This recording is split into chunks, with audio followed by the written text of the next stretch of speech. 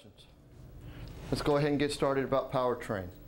If you haven't figured it out, gentlemen, so far everything that we've talked about has redundancy after redundancy after redundancy. This is it. There's no redundancy for this system, which means we need to be paying close attention. And see, we kind of have a problem that we have to be aware of. And that problem is, most of you have only climbed up on top once. A few of you might have got a second time. And most unheard of, unless you show a weakness, will get a third time. Which means that we kind of set a precedence that we have to be careful of. And that precedence is, well, because they don't take me up top and train me specifically on the top, except for introducing me to pieces and parts, and that's pretty much all that happened, right? This is the rotor head, this is the blade, this is the basic stuff, right? These are the drivetrain, this is the drivetrain. And so what we've done is we've kind of set up a, well, it's not that important because they're not teaching me. They're not spending more time with me on that. Well, that mentality goes out to the field. And so that's why I take advantage of this class. I want to nip that mentality in the bud, just so everybody understands, because your time is so limited here, you're not doing a pre-flight. Let's make no beefs about that. You are not pre-flighting this aircraft. You are not doing any shape, form, or fashion of a pre-flight. All you're doing on these aircrafts is training. The daily is accomplished by the civilians here at Mother Rucker. The pre-flight is actually accomplished by your crew member. That's what's going on, just so you understand. The top is so doggone important that they put that crew member up on top to pre-flight the top. Now, I kind of bring this up and I'm noticing that people are starting to taper off. But how many people have always heard that the CH-47 is the only aircraft that can have a mid-air with itself? Anybody? Okay, one. That went away after the C-Box upgrade, right? Exactly, but a lot of people don't know that, and they still like to talk crap about the CH-47 in reference to that. Okay, what we used to have associated with this combining transmission right here, and the combining transmission takes the power of both engines, reduces it and change angles and sends it forward and aft. What we used to have on that combining transmission is a wonderful thing called a phasing handle, which is another term that gets you referred to. And a lot of people secretly in their head are saying, what in the hell do you mean phasing? What's phasing? Phasing is where we make one blade go between two. And that's what keeps happening. One blade between two. And that's how it's alternating. That's really how those blades don't hit each other. Everybody says, well, one flies higher than the other. Well, we're going to nip all these myths in the butt today. That's what we're going to do. Okay? By phasing the rotor system, we make one blade fly between two. That's what we're doing. Now, to help us with that, what we used to have on this combining transmission was a phasing handle that was located on the right side right here. Literally, you pushed it in towards the transmission, towards the drive shaft, and then you pushed it down. Okay? Now, there was a possibility of it accidentally falling down.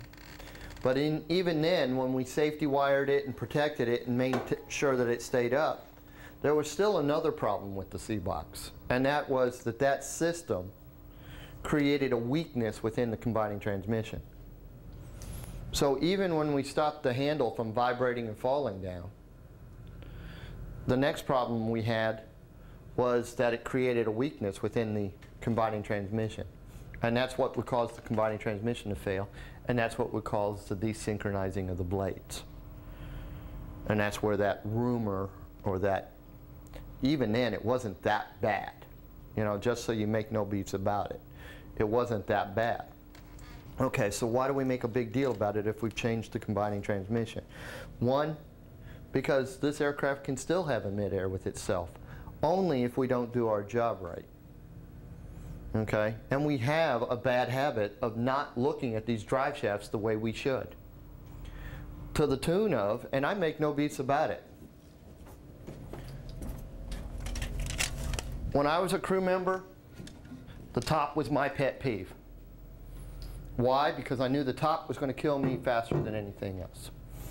So, but I was so anal about it, if I saw you pre-flight the top and I noticed that you did not look at it like you were supposed to, I don't care who you were or what you were, I'd come over and address the problem.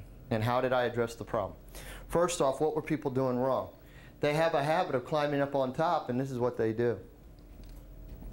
Yep, okay, everything's good. If I saw anybody do that, what I did is I would sneak up on top of the aircraft, and I would take a pen or a pencil, and I would slide it up on the shaft. If they were junior to me, I told them to relook at the drive shaft area. If they were senior to me, I cordially invited them to look at it. To the tune of, they knew that I did something. And you want to hear a scary statistic?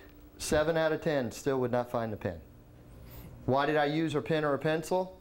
Because with these flight suits, if you've never seen it, okay, because those red slash pencil combinations were bigger than a normal pen pencil, what people would do is cut these things off. Remember that? Some of you old timers, they would cut them off. Okay, you want to know what the latest and greatest craze is now? They take them, they twist them around, they put one pen on one side, one pencil on the other side, and then they stick them together like that. Kind of defeating the whole purpose of having these flaps on there. Okay, those flaps are to help keep those pens and pencils where they belong. So that's why I always use pens and pencils, because it was reality. Okay, now I'm not going to sit here and tell you that pens and pencils was the only things we found under there. We found wrenches, we found knives, we found bolts, we found sockets of all kinds, screwdrivers of all kinds. The struts have a pin that you have to pull and it collapses the struts. Sometimes that ring that you pull would come loose and get up under there. Most of your debris that you find on your safety boards, a lot of it comes from there. And then yes, a good portion of it comes from the flight line, doing flight line walks and stuff like that. But a lot of it's from that drive shafting area. The only proper way to inspect the drive shaft area, and this is why people don't like to do it, this aircraft's hot in the summer, it's cold in the winter, okay?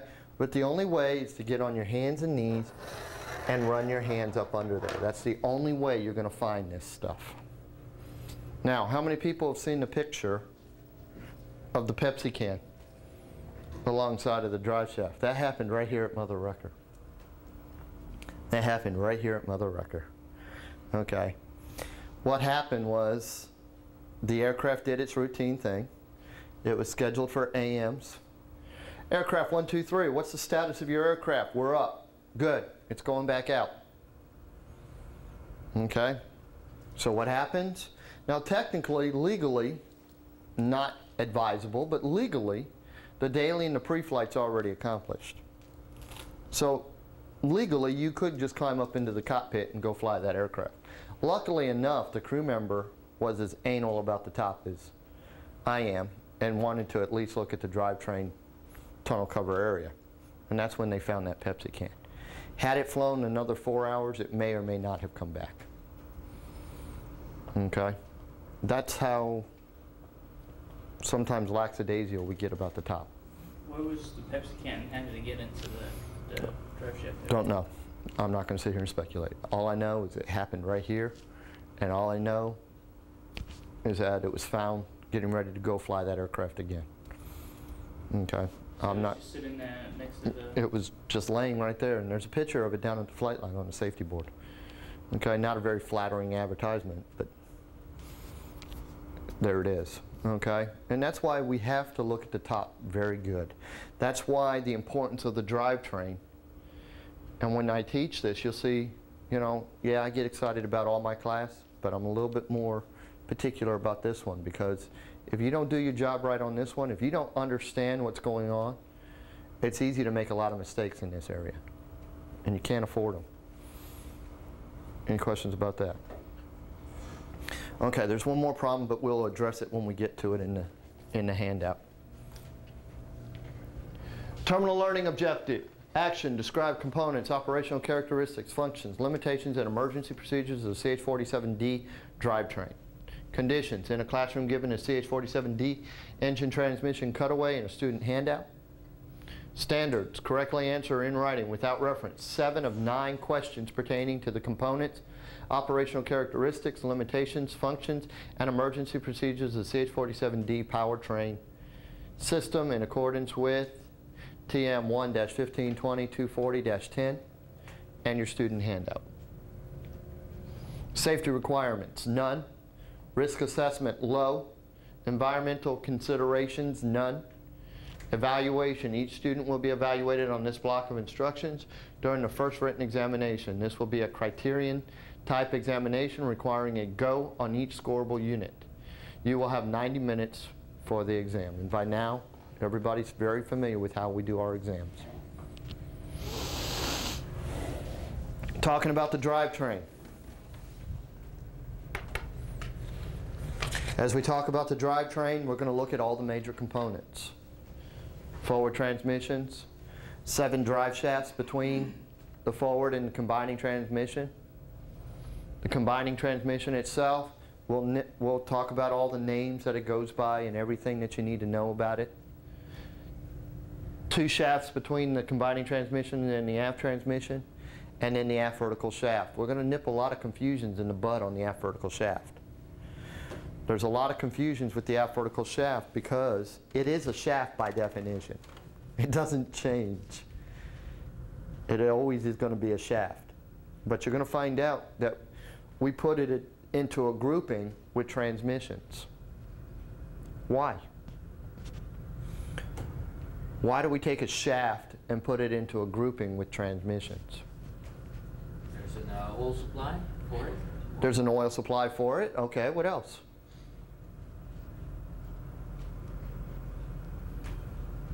I'd probably say you can't turn it without a transmission.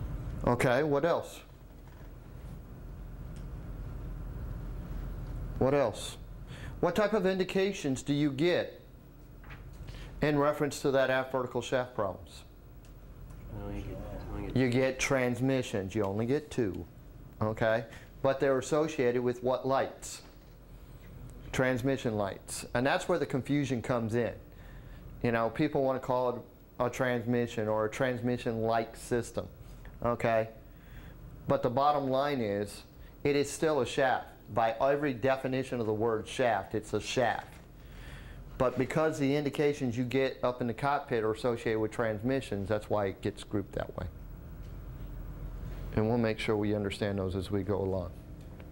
And then, of course, your 2 engine transmissions and your engine drive shaft.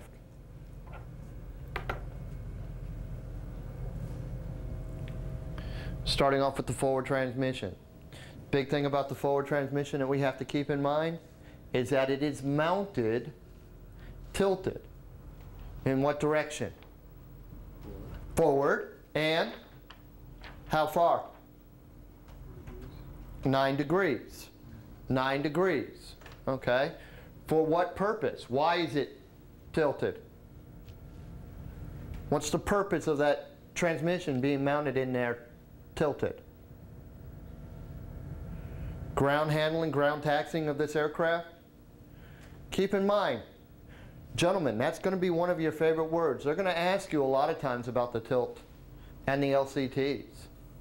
Okay, and we've already covered those. What is the purpose of the 9 degree and 4 degree tilt of the transmissions, the forward transmission and the aft transmission? To aid in ground handling, ground taxiing of this aircraft. Keeping in mind, why? Let's use it as a rehash. Why do we have to have the transmissions tilted? What do you normally do? Move the cyclic forward. Move the cyclic forward. But in this aircraft, what does that create in our rotor system? What? Stress on that rotor. Not what I'm looking for. Differential collective pitch. Meaning what? Meaning when I put in forward cyclic, my forward blades collectively and evenly decrease, my aft rotor blades collectively and evenly increasing, pushing down on my nose, pulling up on my tail. Not very good on an aircraft that's already sitting on the ground. Agreed? So they had to do something based on the tandem rotor system design, and that's where the transmissions are pre-tilted for the ground taxiing, ground handling of this aircraft. Any questions about that? Okay. And we're also going to talk about the fact that all these transmissions, the main transmissions, are all self-contained. Meaning what? Meaning every piece and part associated with them is mounted directly to them. Now, I don't know of any other way to kind of get you to appreciate that except for telling you that in the Charlie models and below, airflow was created. In Charlie models and below, airflow on that aircraft was created. On the D model and above, we manage airflow. We don't create it. What's the big difference? The big difference was the aft pylon on Charlie models and below was nothing more than a huge fan driven off of a shaft off the aft transmission for the purpose of what? Creating air. For the purpose of what? All our oil coolers were mounted into that area so that that airflow would be blown into the coolers. But now all the transmissions are self-contained. So now what we have to do is ensure that that airflow, based on its entry points, gets to the associated place. And we're going to show you how all that's accomplished today. Okay? Why? What benefit came from that? Well, if all the coolers were back in the aft pylon, what did we have to do? We had to run oil lines from the front of the aircraft to the back to the front, from the top to the bottom, from the bottom to the top, from the left to the right, from the right to the left. That's a whole lot of oil lines. To the point we used to have a standard joke. When we were training new pilots or new crew members, we would point to the window and say, "Sir, ma'am, new crew member, what are those?" They'd laugh at you and they'd say, "Come on, I'm not that stupid. Those are windows." No, those were our old sight glasses. If they were not covered with oil, you didn't want to be on that airplane because there's only one thing that would account for that. And that was insufficient lubrication. Not a very good thing with all these moving parts and everything.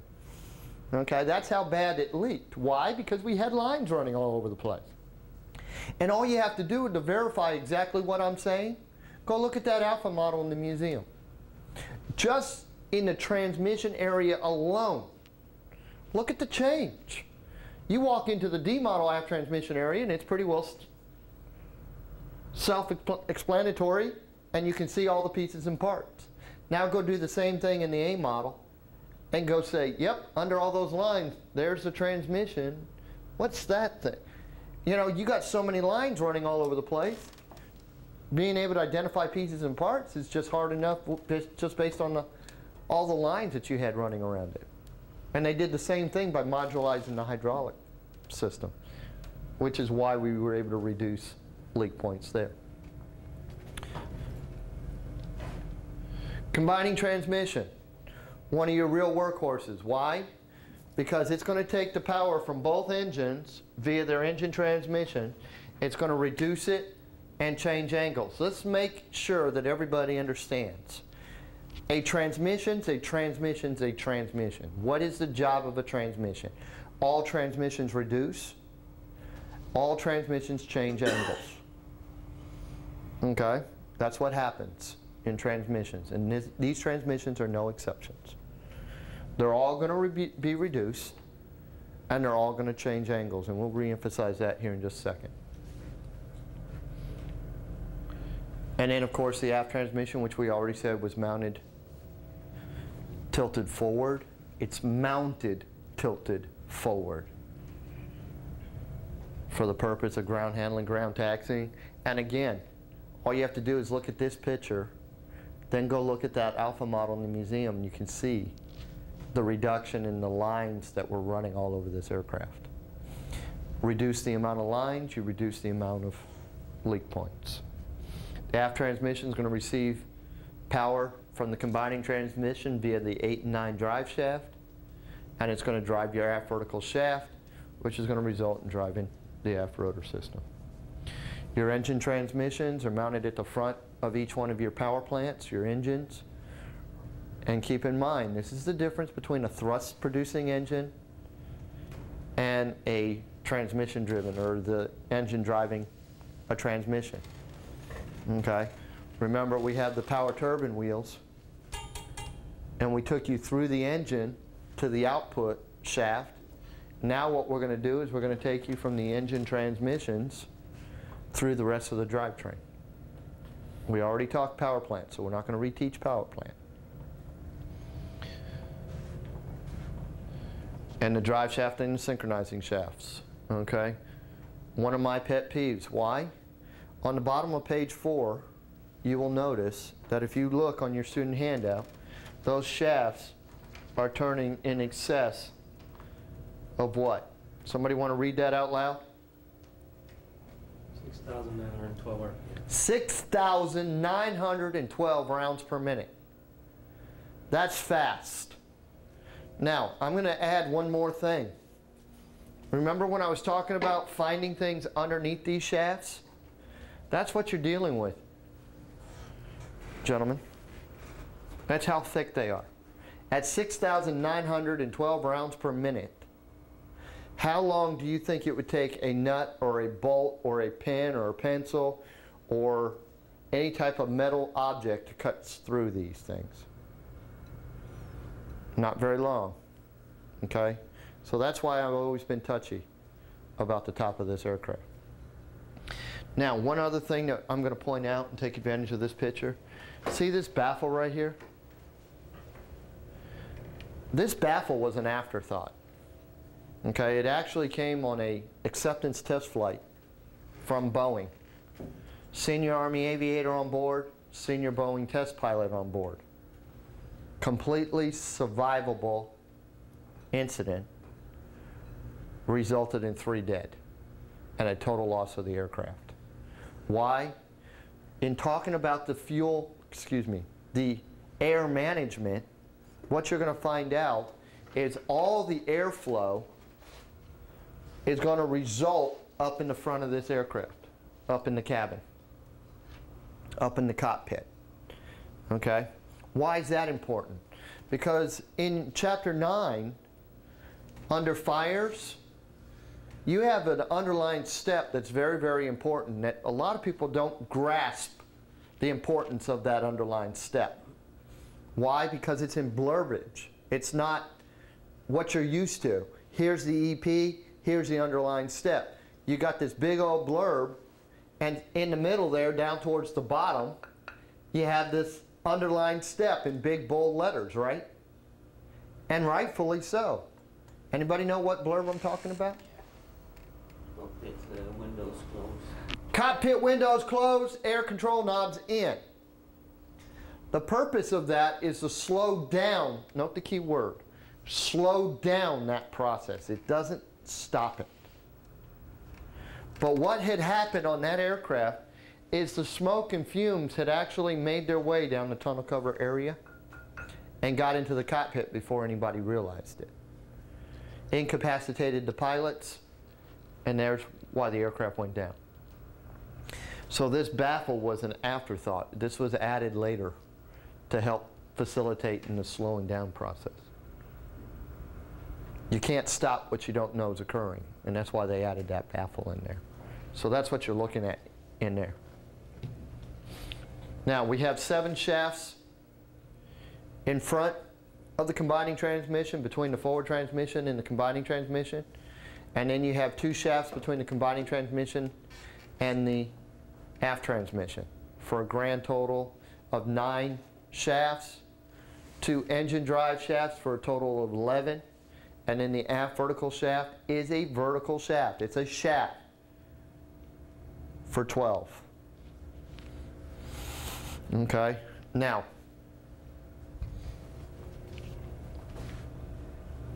this is one of my favorite pictures. How many people have heard the rumor that one engine drives one rotor system, the other engine drives the other rotor system? How many people have ever heard that one?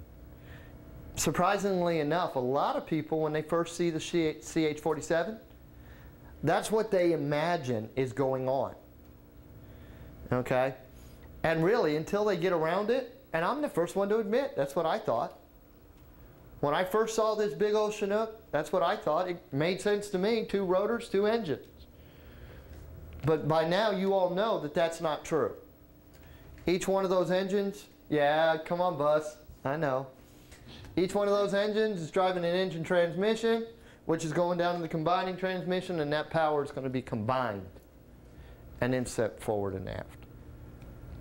If you look at this picture, we'll get the video going, and you can actually see it turning. But the big thing about it is this is a nice reference slide. Why is it a nice reference slide? Because everything you ever wanted to know and more is on this slide. Okay? Each one of the engines is producing 15,066 rounds per minute. That's going to result up at 225 rounds per minute up at the rotor system. Why?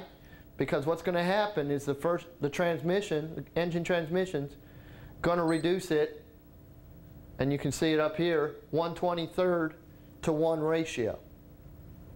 And each one of those is going to reduce it. Then the combining transmission is going to reduce it from 177 to 1 ratio. And then it's going to go forward and aft, and there's that 6,912 rounds per minute.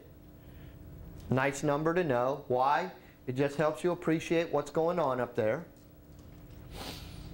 And then each one of those transmissions is going to continue. The forward transmission is going to reduce it at 30 seconds to 1.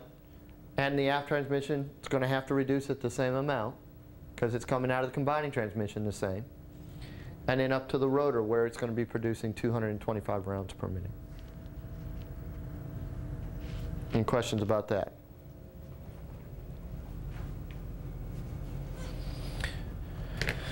The following transmissions have both a main and an aux lubrication system. The following transmissions have both a main and an aux lubrication system. The forward transmission, the combining transmission, and the aft transmission. But now, what you're going to notice, and watch this. You all have passed your EPs and limits test now, right? You're actually flying the aircraft. Here you go. You ready? What is the emergency procedure if I get the oil pressure light, main oil pressure light, and it's associated with the combining transmission? Is that normal or not? What? You gotta know if you have abnormal indications or not. Okay. No normal, any unusual or abnormal indications other than that. Why are we all drawing a blank? Because there's no underlying steps. That's why we're all drawing a blank. Why is there no underlying steps? Because the combining transmission has a main lubrication system as well as an aux lubrication system. But both the main and the aux lubrication systems are both lubricating the same things. They're lubricating the same gears. So that's why it's a completely redundant system. That's why we have no underlying steps. Okay, now here we go. You ready? What if it's the aft transmission? What if it's the aft transmission? Now what's the procedure? It's land as soon as possible. Anybody else? Okay, good. Since we're on video, I'm not going to let you hang yourself. Most people get the emergency procedure for the oil pressure and the oil temperature confused. Why? Because they get in that mindset that there's something different about the aft transmission, and so they always want to bring in that electrical load reduced. Okay, and normally I get them hook, line, and sinker, but I'm not going to give you enough sufficient time to start second guessing. Land as soon as possible is the correct answer. But wait a minute now. Didn't we say the aft transmission has a redundant lubrication system too? So why am I landing as soon as possible? The aft transmission does have a redundant lubrication system. So what's the catch? The catch is it's a redundant system strictly for the aft transmission. But the main lubrication system isn't just lubricating the aft transmission, is it, gentlemen? Aft shaft. Aft shaft. What else? I gave you a clue. The generators. The generators. The aux lubrication system of that aft transmission does not pick up a redundancy for those two components, which is why the emergency procedures land as soon as possible. Although the aft transmission is redundantly being lubed, the generators and the aft vertical shaft are not being redundantly lubed, which is why you're landing as soon as possible. Any questions about that? Can you repeat the main and aux for which component? The forward transmission, the combining transmission, and the aft transmission all have a main and an aux lubrication system. The following components only have a main lubrication system. But you'll notice how many transmissions are up in that picture? Only the one, okay, being two. But the engine transmissions, so what are the other two? Your generators and your aft vertical shaft. Okay? But they have main lubrication systems. Why is that going to become important? Because in a little bit we're going to look at the maintenance panel, we're going to look at the master caution panel, and we're going to talk about some emergency procedures. And we're going to really put on our thinking caps then. Now, oil cooler wise, oil coolers. Forward transmission, we said, has its own oil cooler. Combining transmission has its own oil cooler. And aft transmission has its own oil cooler. Right? We've all seen them by now. And actually the combining transmission's right there. Forward transmission's right there. Aft transmission cooler's right there. That's where all your individual coolers are. But you'll notice the combining transmission also has your cooler for your engine transmission. What do you think those instructor pilots like to ask? Which one is which? Which one's which? And here's the tendency. The tendency is to start with the top one. What's the top end cooler? Whoa. Okay. Number two. What's the tendency? Top and bottom rule, right? Should be the number one, shouldn't it? Wrong. It's actually a backward system if you do it that way. What if I could tell you a way that you can get it right 10 out of 10 times? Would you like that? Would that be pretty cool? 10 out of 10 times. I like those odds, right? The combining transmission cooler is very, very easy to identify. Why? Because it's a thicker cooler. That's why it's easy to identify. Combining transmission, big cooler. Agreed? So if you start at the combining, it's number one, number two. Then you just put them in order. But the tendency is to want to start from the top and work your way down. Everybody always gets the combining right, but it's the top ones that they dork up. Any questions about that? Now, as we look at it, inside of there are going to be tubes, oil transfer tubes, for the purpose of transferring the oil to its associated transmissions. Excuse me. Transfer the oil to its associated oil coolers. And you can actually see the transfer tubes. A lot of them run on the outside, so you can actually see it, and then you have one on the inside. The other thing that combining transmission is doing is driving a shaft, which is going to drive the oil cooler fan that's going to produce the air required for sucking those hot air gases, the hot air coming through those coolers up to the exhaust port. Again, what do we do in this aircraft? We manage airflow.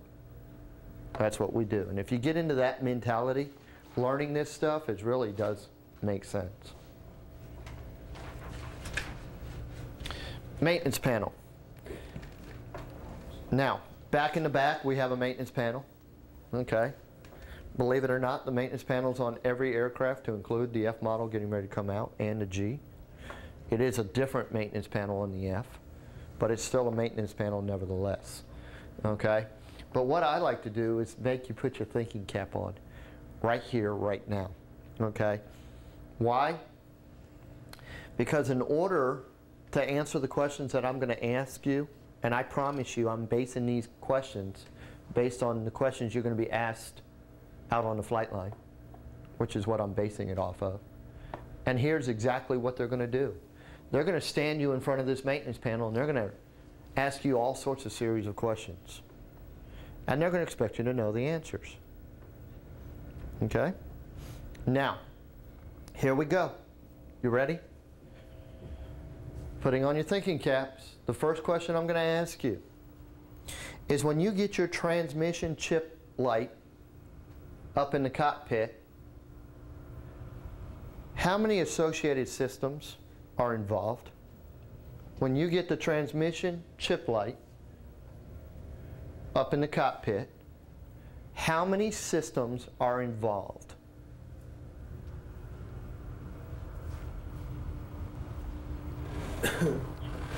You want the total number or regular? I want the total number. Okay, I got a 6. Anybody else? Well, if I didn't know better, I think it was Monday morning. You afraid of the question? Come on. I'd say 7. Gentlemen, you got a transmission chip light up in the cockpit. As you know. Okay, but wait a minute now. You said it's associated with 6 systems. What 6 systems? Okay, normally I get 6, I get 5.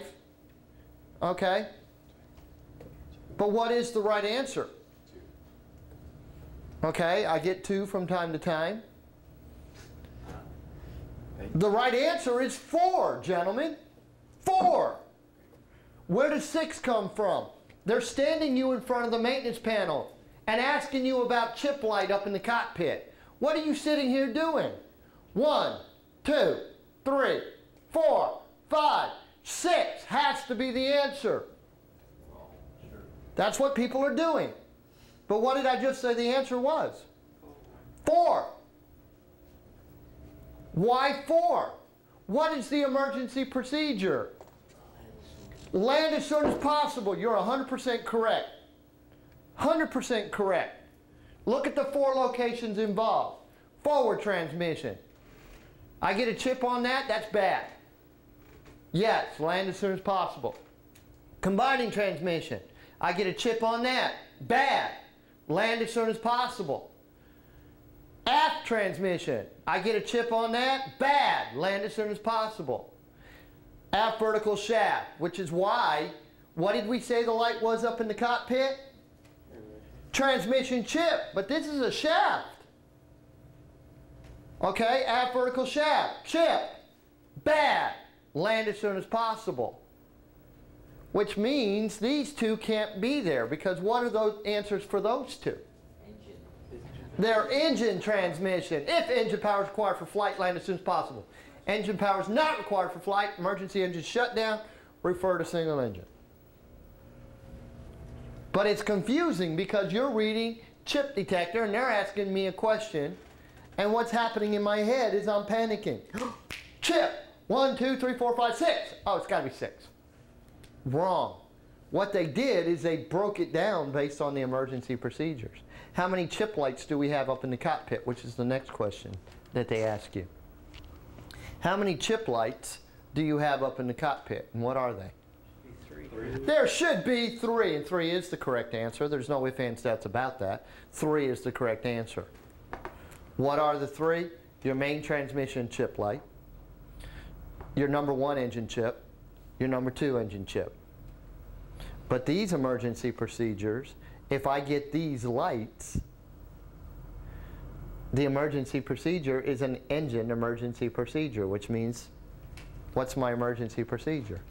If engine power is required for flight, land as soon as possible. Engine power is not required for flight, emergency engine shutdown, which is the only underlined step. Refer to single engine, which is a non-underlined step. So you should really front load this class. It would be nice, wouldn't it? That and the engine, really. You know? I mean, it would help us. But unfortunately, we need PPC front loaded. You need AFCS front loaded. You see the problem? Yeah. Which means if you ever have questions, and you can tell this to anybody, come and get them answered. We'll answer them gladly. Okay? I'll pull out the pieces and parts and we'll answer the questions. Larry and John and Wayne will pull out the pieces and parts and answer the questions. You're right, this gets confusing. Which is why, technically, I'm not supposed to cover emergency procedures until the end. But by making you think right here, guess what? They're going to stick a little harder. Okay? Now, here we go. Are we done with the questions yet? Nope. When I get an engine chip light, how many possibilities are there? When I get an engine chip light, how many possibilities do I have? Four. You have 2. 4 if you count both sides. Okay? But when I get one light, what are my possibilities? 2. It could be where or where? It could be the engine transmission, or it could be the engine itself. But the nice thing about it is from your perspective, it doesn't matter. When I get that light, my emergency procedure is if engine power is required for flight, land as soon as possible. Engine power is not required for flight, emergency engine shutdown, refer to single engine. That's it. And refer to single engine is a non-underlined step. It doesn't matter which location it is. And reality is, being able to identify the location is just purely from the maintenance side of the house. I don't want to have to troubleshoot both locations when it's only going to be one of the 2. Now, how do we identify it though? If it's up here, it's associated with the transmission itself. If it's down here, it's associated with the engine. And that's how they're identifying the location off the maintenance panel. Any questions about that? Okay, now, here we go. You ready? What is your indication of a debris screen? What is your indication of a debris screen? The flight engineer or the crew chief telling you over the intercom system based on the maintenance panel that they have a debris screen. Now, what's the problem with the debris screens? There's a lot of confusion on what is a debris screen. By the time we're done today, you will know what a debris screen is. You will know what the difference between a chip detection system is and a debris screen is by the time we are done today. Okay? I'm not going to front load that. But what I am going to tell you is that based on the location, the emergency procedure, except for a one-time reset option, puts it into the category of a what? Not necessarily true. Okay, you're both giving me 2 different emergency procedures. Okay, but it puts it into the same category as a chip detector. Except for a one-time reset option. Sir, ma'am, I have the forward transmission debris screen. Okay, Chief, reset it. Sir, ma'am, it didn't reset. Now it's land as soon as possible. Okay, sir, ma'am, I have the number 1 engine transmission debris screen. What's the emergency procedure now? Try to reset it. Okay, it doesn't reset. Not required. Is engine required? If engine power is required for flight, land as soon as possible. Engine power is not required for flight, emergency engine shutdown, refer to single engine. Right? Now, there is one more thing that we have to keep in mind. Your combining transmission has 2 debris screens. So what do you think the confusion comes in? If you're not paying attention, They're going to say left or right, and you're going to think it's engine when it's at exactly. and it's right. So you need to pay attention. Should have a chip on there at that point. Not necessarily. Not necessarily. Matter of fact, you can get a debris screen and not get a chip based on how the system works. That's because it's in the sump. What? That's because that debris screen's contained in the sump drain. Well, actually, debris screens are on the return side of the house, but they are actually working 2 different ways. They are actually working 2 different ways that you need to be aware of, and that's where the confusion comes in. Okay, could we? Yes, we could. Based on what? Based on what we're talking about. We could, and there's that word again. You could, you may, you might, but what do they like to zing you with?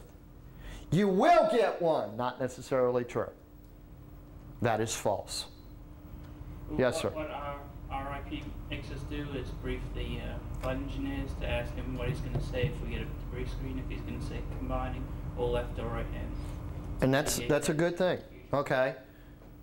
I always tried to train, when I train crew members, the pilots don't care if it's the left hand or right hand. All they care about is it's the combining transmission. That's all they technically have to report to you. But you got some, keeping in mind, they're young. Sometimes when they get into a crisis situation or what they perceive as a crisis situation, you know, their blood pressure goes up, their voice goes and changes octaves, and they start to panic. And then that's where it's your job to kind of calm them down and make sure that they are referring or relaying the proper information to you. Okay, Chief, what are you talking about? Is it the engine transmission or is it the combining transmission? And that's where all you have to do is ask. Is it the combining transmission or is it one of the engine transmission? And then that way you clear it up, and that way you can do the proper emergency procedure. Because if it's one of the left hand or right hand for the combining transmission, after a one-time reset option, it falls it into a category of the chip detector for the combining transmission. What's the emergency procedure for the combining transmission chip? Land as soon as possible. What is it for the left-hand or right-hand engine transmission? If engine power is required for flight, land as soon as possible. Engine power is not required for flight, emergency engine shutdown. Refer to single engine. Big difference, right? And that's why you have to pay attention. Okay, next. Here we go. If you get your main oil pressure light,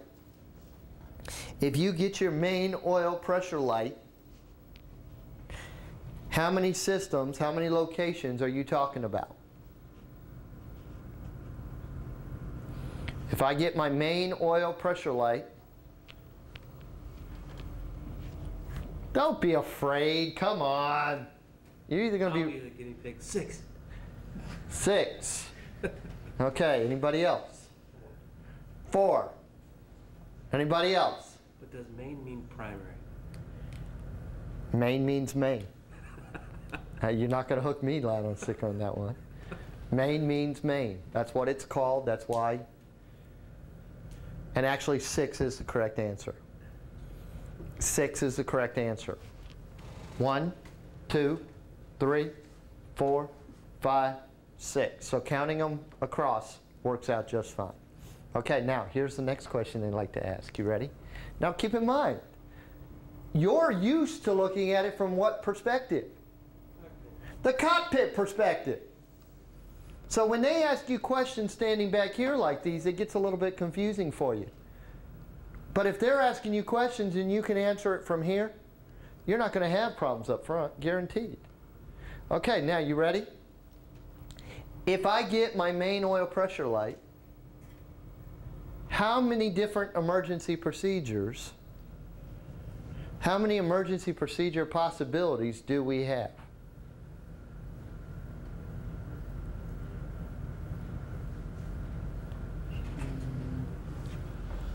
If I get my main oil pressure light, how many emergency procedure possibilities do we have?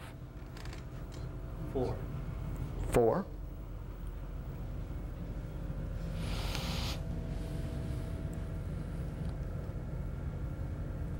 And you can see I'm giving you sufficient time to think about it in your head. 2. 3. Yeah, I forgot to add the other one to the other 2. Yeah, okay. And that happens a lot. 4 is one of the #1 answers. The other one is just out of panic. It's 6. But reality is there's 3. What are they? Forward and combining has one set of emergency procedures. Aft and aft shaft has another set of procedures. And the left and right engine transmissions has another procedure. So you have 3 sets of procedures. Forward and combining is what? Unless you have any abnormal conditions, there's no underlying steps. If you have abnormal conditions associated with it, then it's a land as soon as possible scenario. Okay? Aft shaft, what is the emergency procedures? Land as soon as possible. No ifs, ands, buts about it. Left or right hand engine transmission, what's the emergency procedure? Power is required. Yeah, if engine power is required for flight, land as soon as possible. Engine power is not required for flight. Emergency engine shut down, refer to single engine. Now, Non-underlined step. I forget why we have to confirm aft shaft with the flight engineer. That's a good question. Why does the aft shaft have to be confirmed with the flight engineer? Because it's relative proximity to the generators. No, sir. There's no indication of it. There is no indication of it except for the light up in the cockpit. What does he mean by there's no other indication? What else would you get in association with that light up in the cockpit? Everything's going to look normal. You get the light, you cycle through all the pressures and Ah! it's going to look normal. That's it. There's no aft vertical shaft on that selector. Why? Because there's no oil pressure transmitter transducer. Ooh, there's that word again. It only has a what? A switch. Meaning what? It's only associated with a light. We tracking? That's why I gave you those definitions at the beginning. They are important. Whether you're wanting to be just a regular line pilot or whether you're progressing to become a pilot in command, maintenance test pilot, instructor pilot, if you use that tool, it's nothing more than a tool. But you can see how it can work for you. And actually, there's one more thing. You could actually get by without confirming it from the flight engineer. How? And see, this is why I have to kind of teach both. Well, if everything's normal and when you cycle through it, it only leaves one possibility for Okay, but you said the key word, cycle through again. I'm not looking for that. If it's in the scan position, and my indication is normal on my indicator, and I have the light, by default, it has to be the aft vertical shaft. So there's 2 rules of thumb. It ultimately still has to be confirmed. Why? Because it could be just a light. It could be just a faulty light up in the cockpit. And that's why it still has to be confirmed ultimately. But some people will teach you that if you're in the scan position, your oil pressure is normal, and you have that light by default. Hey, Chief, check the aft vertical shaft. Which makes you sound more intelligent, right? Instead of saying, hey, I got a light up here, but my oil pressure's normal. Yeah, you're right. By default, it has to be the vertical shaft. Question? Let's go ahead. All right. Now, any questions about anything we covered so far? Then if not, what we're going to do now is when I get my aux oil pressure light, look at me now. Look at me. When you get your aux oil pressure light, how many locations are we talking about? 3. What are they? Forward. Generator. Combining it. No. Combining and aft. Says on the maintenance panel. Agreed. But that's why I said, look at me, Bus. Good job. Well, I can just see Yeah, behind you see behind. Okay. You know, because, yes, you're going to be standing in front of the maintenance panel. A lot of times when they ask you, you'll be up in the cockpit. But I want to make sure. How many transmissions have an aux lubrication system? 3. The forward, the combining, and the aft. And that's why I'm doing this. You know, you notice we're covering the emergency procedures. The emergency procedures, when do we normally talk about emergency procedures? when we're going down. Last. Last. We're not going down, Bus. We got the best aircraft in the Army inventory. Yep, but it always says land as soon as possible, as soon as practicable. Yep. Okay. We're going down. Followed up by the checklist. Okay, now, here we go. You ready? Here's the other thing they like to do with these. While you're standing in front of the maintenance panel, they will say, at what pressure does that light come on? 10. 20, 10, less than 20. No. It's 20, 20. I got 3 answers. 10. I got 3 answers in less than a few seconds. But a 10, there's 2 10s on there. So were you right or wrong, Bus? I'm right. It's You're 20. right. It's Okay, 20, and I 20, think 10. Bus is wrong. Okay, the magic number is 4. Why 4? Watch. 20, 20, 20. The fourth one is 10. 20, 20, 20. The fourth one is 10. 20. Okay, everybody see how we did that? So as long as you can count to 4, you can get it right. Every fourth one is 10 psi plus or minus 1. So you were right, actually. Okay? Or 20 psi plus or minus 1. That's the favorite answer, plus or minus 1. Why? Because you can't make it come on right at a certain pressure. Okay, so it's plus or minus 20 psi. 20 psi plus or minus 1. Okay? Now, let me ask you this. What type of system, what type of indicating system are we talking about?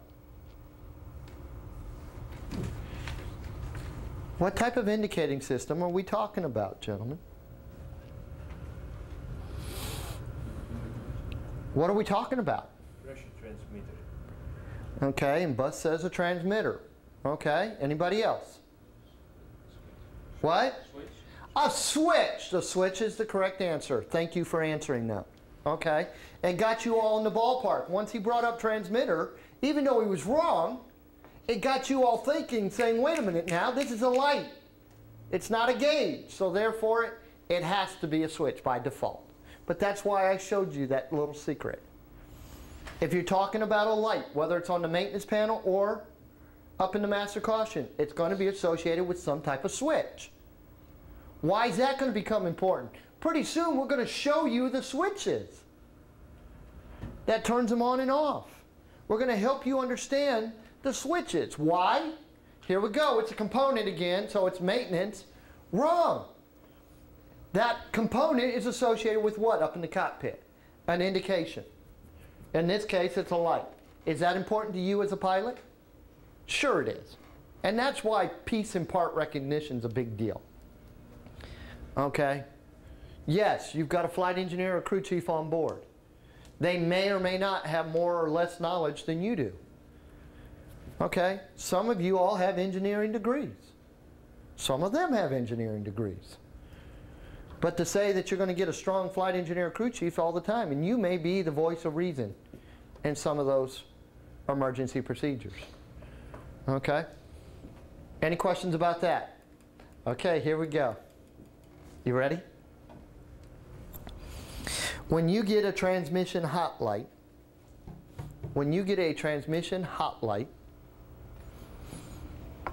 how many locations are we talking about? When you get a transmission hot light, how many locations are we talking about? What? Transmission or transmission oil? Transmission oil hot light. 3. 1, 2, 4, 4. Left and right engines. So if you combine those two, that would be 1, then the aft would be 1, and then the forward combined would be 1, so 3. 3. 3. Okay, remember, what was the question? Not how many emergency procedures. It was how many locations. Oh, okay, so 2, 3, 5. 5 is the correct answer. 5 is the correct answer. Now watch this. How many temperatures are we talking about? How many temperatures are we talking about, gentlemen? 2. Okay. Anybody else? 3. How many temperatures are we talking about? Okay. What? Okay, LT is going to go with 1 only because he's concerned that it's not 2. Why isn't it 5? Okay. We got 5. I guess when you think about 1. when you think about the oil though and the system itself, you couldn't have. I don't believe you could have one temperature different in one than the other. I guess it depends on it. Well, how many temperatures are you as pilots responsible for? And see, here's why I'm doing it. Now, what did you two say? 1. Okay, for those that said 1, what is the temperature? 140. For the ones that said 2, what are the temperatures? 190 and 140. For those that said 3 and 5, I'm not even going to sit here and play with those. Okay? So, now, where does the confusion come in? Is everybody right about 140 being one of the numbers? Yes. Is everybody right about 190 being one of the numbers? Yes. So where does the confusion come in? It's a separate light for the 190. Now, here we go. I'm going to help you on one more aspect. You ready? If it has anything to do with the maintenance panel, 1 temperature is the correct answer. What is the correct temperature? 140. Now keep in mind, watch this. Here's where the confusion comes in. Forward, combining, aft, left, right. Well, wait a minute now. What are the left and right engine transmissions? What temperature am I responsible for? 149. 149. Now what are you doing? You brought the engine oil into it. Engine oil separate. We're talking transmission, drivetrain. Okay? So where's the confusion come in? How many numbers are associated with the engine transmissions? 2. That is 100% correct. What are the 2 temperatures? 140 and 190. Now, here we go. Are you as pilots responsible for both of those? Yes. So, if you're responsible for both of them, don't you think it would be good to know where it comes from and what the difference is? Sure it is. Because we have how many hot lights on that master caution panel? 3 is the correct answer. 2 types, 3. You got a transmission oil hot. You got a number 1 engine transmission hot. Number 2 engine transmission hot. These, regardless of location, is 140 degrees. These, whether it's the number 1 engine transmission or a number 2 engine transmission, is what? 190. Bingo. Okay, here's the catch-22, gentlemen. If it's on the maintenance panel, it's 140, and it's associated with 1 light up in the cockpit. And that is your oil transmission hot light. Good? If it is the 190, it is a direct relationship between this switch right here on the front of the engine transmission to the cockpit, to its associated engine transmission light, which the temperature here is what? Hopefully below 190. 190. Okay, that's when the light comes on, so it's 190. Now, I referred to that as a switch, right? Why? Because what are we talking about? We're talking about a light. Now, what you're going to find out is the next question that comes up is what? What's the IP going to ask you then? Where does that indication come from versus the indication up in the cockpit? Where does it come from? Well, if we already said that the one comes from here, and this one was which one? Engine transmission hot, which was what temperature? 190. So where does the second one come from? You ready? It's associated with the combining transmission itself. And it's right here. It's right here. Now, let's go ahead and nip all the questions in the bud. You ready? If I get this one, I will get this one, true or false? If I get this one, I will get this one, true or false? False. False. Why? Because if you get the 190, it's probably because it can't get any oil from them. Okay. So he's talking about what avenue is he going into? He's doing a little bit of troubleshooting. Okay. Does he really need to troubleshoot? Not really. Okay. So, but he's narrowing it down to the reason why we got this one is transference of oil from here to here is not happening. Is that a possibility? Yes, sir, it is. Okay? But again, that's part of the troubleshooting. We're not really troubleshooting it. Okay? Why else is it false? If the oil is transferring, It's going to be cool over there. this is cooler oil. So if it's at 190, it may cool it down sufficiently that it's still below what? 140. Okay, now if I've been operating at 78 degrees the whole time, and that oil is allowed to transfer, it may go up to 120 now. But that's still below what? Where this one trips. Okay? Now, if your IP asks you, prove to me that this is a switch. Why isn't it a probe or a bulb? Why is it a switch? Turns on or off. Turn something on and off, okay. What else? How else could I prove to an IP that that is a switch, not a bulb or a probe?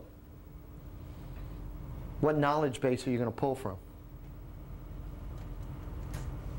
What other type of indications are you getting from that component? Okay. Well, he's already kind of putting you in the ballpark, but what do I know about the gauge? What's the max temperature of the gauge? 150 degrees. Well, why would I have a bulb or a probe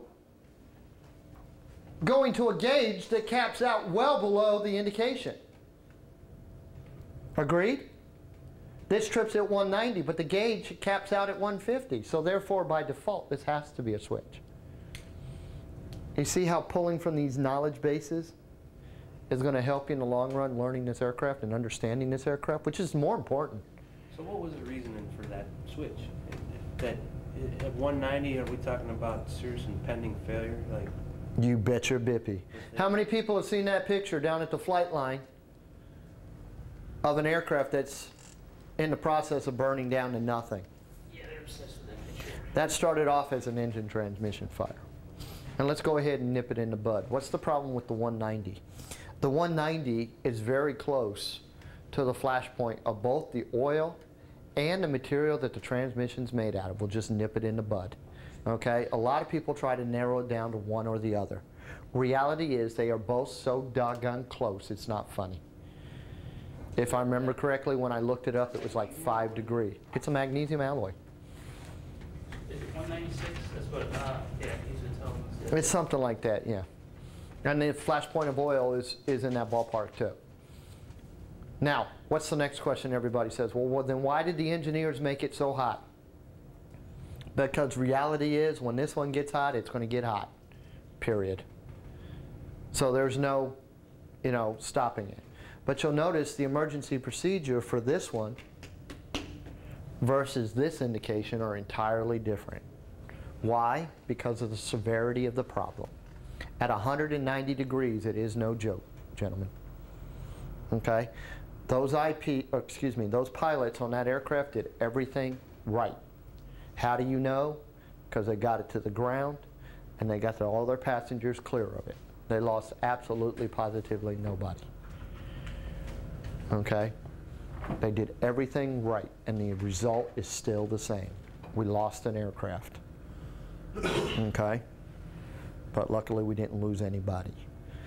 That's why this is so much more severe than that one. Which makes sense, right? 190 versus 140. Any questions about that? Okay, now, we went a little in depth about the maintenance panel, but you can see what we've learned and what we've gained from it. Now, this is what you're familiar with. And you notice I could have come here and you probably would have done a better job, to be honest with you. Why? Because you're trained on this perspective. But if you can answer the questions that we just answered while you're staring at the maintenance panel, these are going to be no problem. I.e., when I get the transmission chip, how many locations are we talking about? How many locations are we talking about? You're afraid, I know, because of the camera. There's 4, okay? But how do I know that? What's the emergency procedure when I get that light? Land as soon as possible, done. Right? Which means that it doesn't include your engine transmissions. Because if it did, it could not be just one emergency procedure, could it? It would have to be 2.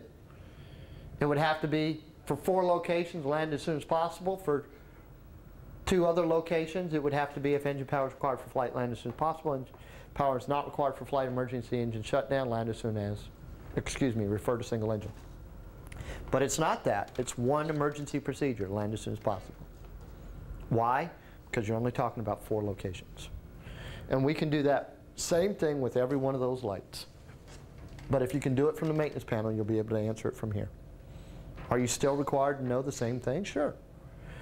When you study your master caution panel, it will tell you what activates each and every one of those lights.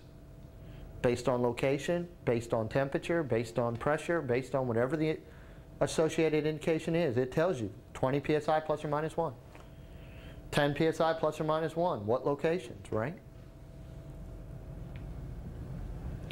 Okay, components and operational characteristics, limitations, and functions of the transmissions and the drive shafting. We're going to start off with the engine transmission. As we start off with the engine transmission, first off we know that the engine transmission is connected to the front of the engine via a quill shaft. That's where the engine transmission is. We have 2 of them. Both engine transmissions are completely identical, gentlemen. With some work, they are interchangeable between the left, right, and right side. Okay? With some work, they are interchangeable between the left and right side. In order to change this one from a left side engine transmission to a right side engine transmission, we take this, put it here, and we switch the lines around. And then it'll fit on the other side. Now when we order them, initially, we order them per side. But if all I have in stock is a number 1 and I need a number 2, that's not a reason not to go ahead and do the right thing and get the aircraft up. They are interchangeable legally at a VUM level, at the lowest level of maintenance possible. We can switch it around, no problem. Any questions about that? Engine transmission is going to take the power from the engine. Again, all transmissions reduce, all transmissions change angles. So it's going to reduce it and change the angle and send the power down via an engine drive shaft down to the combining transmission. Any questions about that? Now, the engine transmission itself is connected to the engine via what's referred to as a quill shaft, which is nothing more than a small shaft. That's the quill shaft, okay? It's in between the engine transmission and the engine itself. This is connected to what portion of the engine? Anybody remember? Front. The front of it. Very good. Okay, the output shaft, and then the engine transmission itself.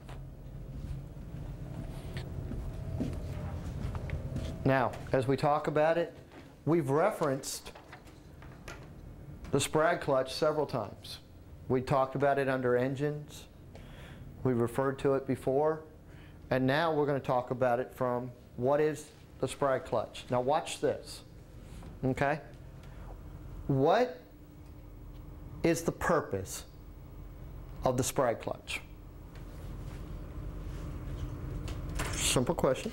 What is the purpose of the Sprag clutch? Disengage the engine in an emergency procedure. In an emergency. Okay, disengage the engine. Okay. So that as the engine decays, it doesn't drag down the road system. Okay. And actually, It also works the other direction too. It allows the rotor to speed up away from the engine. okay, it allows the other engine, it still allows it to drive the drivetrain, so it will speed up. Okay, what else? Okay, I didn't hear the word that usually pops up. Everybody always pops up or worries about worst case scenario, which is for the purpose of what? Auto rotation. Why? Most of you are coming from a single engine aircraft. If that one power plant fails, that's it. There is no alternatives. So therefore the Sprag clutch is meant to allow you to do an auto rotation. It disconnects the engine from the drivetrain, allowing you to maintain your rotor RPM using the air force coming through the rotor system. Okay? But in this aircraft, we have to remember that we don't have just one engine, we have two. I can have a problem with just one engine, and I can shut that engine down with no effect on the drivetrain or that opposite engine. Why? Because of the Sprag clutch. Because of the Sprag clutch. And the Sprag clutch is actually part of the engine transmission. It's actually inside this mechanism. And we can actually, and I almost forgot, we can actually show it to you now, where before we couldn't. So when you come up during the break, you can actually come up and see, here's your Sprag clutch mechanism inside of here. Now, we use it a lot. We tell everybody about Sprag clutches. Every aircraft you learn has a Sprag clutch, rotary wing, and we throw it around like you understand exactly how a Sprag clutch works. We're not going to do that. We're actually going to show you. And basically what you have in there is a two-ring system. You have this ring, which is going to be driven by the engine, which is this mechanism right here. Which is this mechanism right here. And then you have the inner ring that's actually going to result in turning your engine transmission, or excuse me, your engine drive shaft. We tracking? Now, here we go. What's going to happen is when this mechanism starts to turn, it's going to kick these teeth off in a way that's going to result in grabbing this inner ring, and meaning now they're going to turn in conjunction with each other. If the engine fails and we shut it down, what's going to happen is this inner ring is now going to turn via what? What's going to turn this inner ring? The rotor and the drivetrain, right? But now what's going to happen is it's going to kick these teeth off in a direction that it doesn't have any grab or any influence from that other ring. Fair enough? Now, what we need to talk about is some confusion associated with the Sprag clutch. And where does that confusion come into? And I'll tell you, it's a piece of information you're responsible for. Starting the other engine. Yes, sir. You got a time limit between starting the two engines of each other. I have to start that second engine within what of the first? 3 minutes. Well, why? If I got a Sprag clutch in there. Because of the oil system. That's my question. Well, it probably has something to do with the RPM, which is turning. It doesn't probably allow it to move those teeth off to where it doesn't backdrive that other head. Okay, see, and here's where the confusion comes in. Okay? Technically, that Sprag clutch is supposed to disengage, and if it disengages in what we understand, then it shouldn't result in the driving of that drivetrain. That's not what it was meant to do. So then why do I have a concern?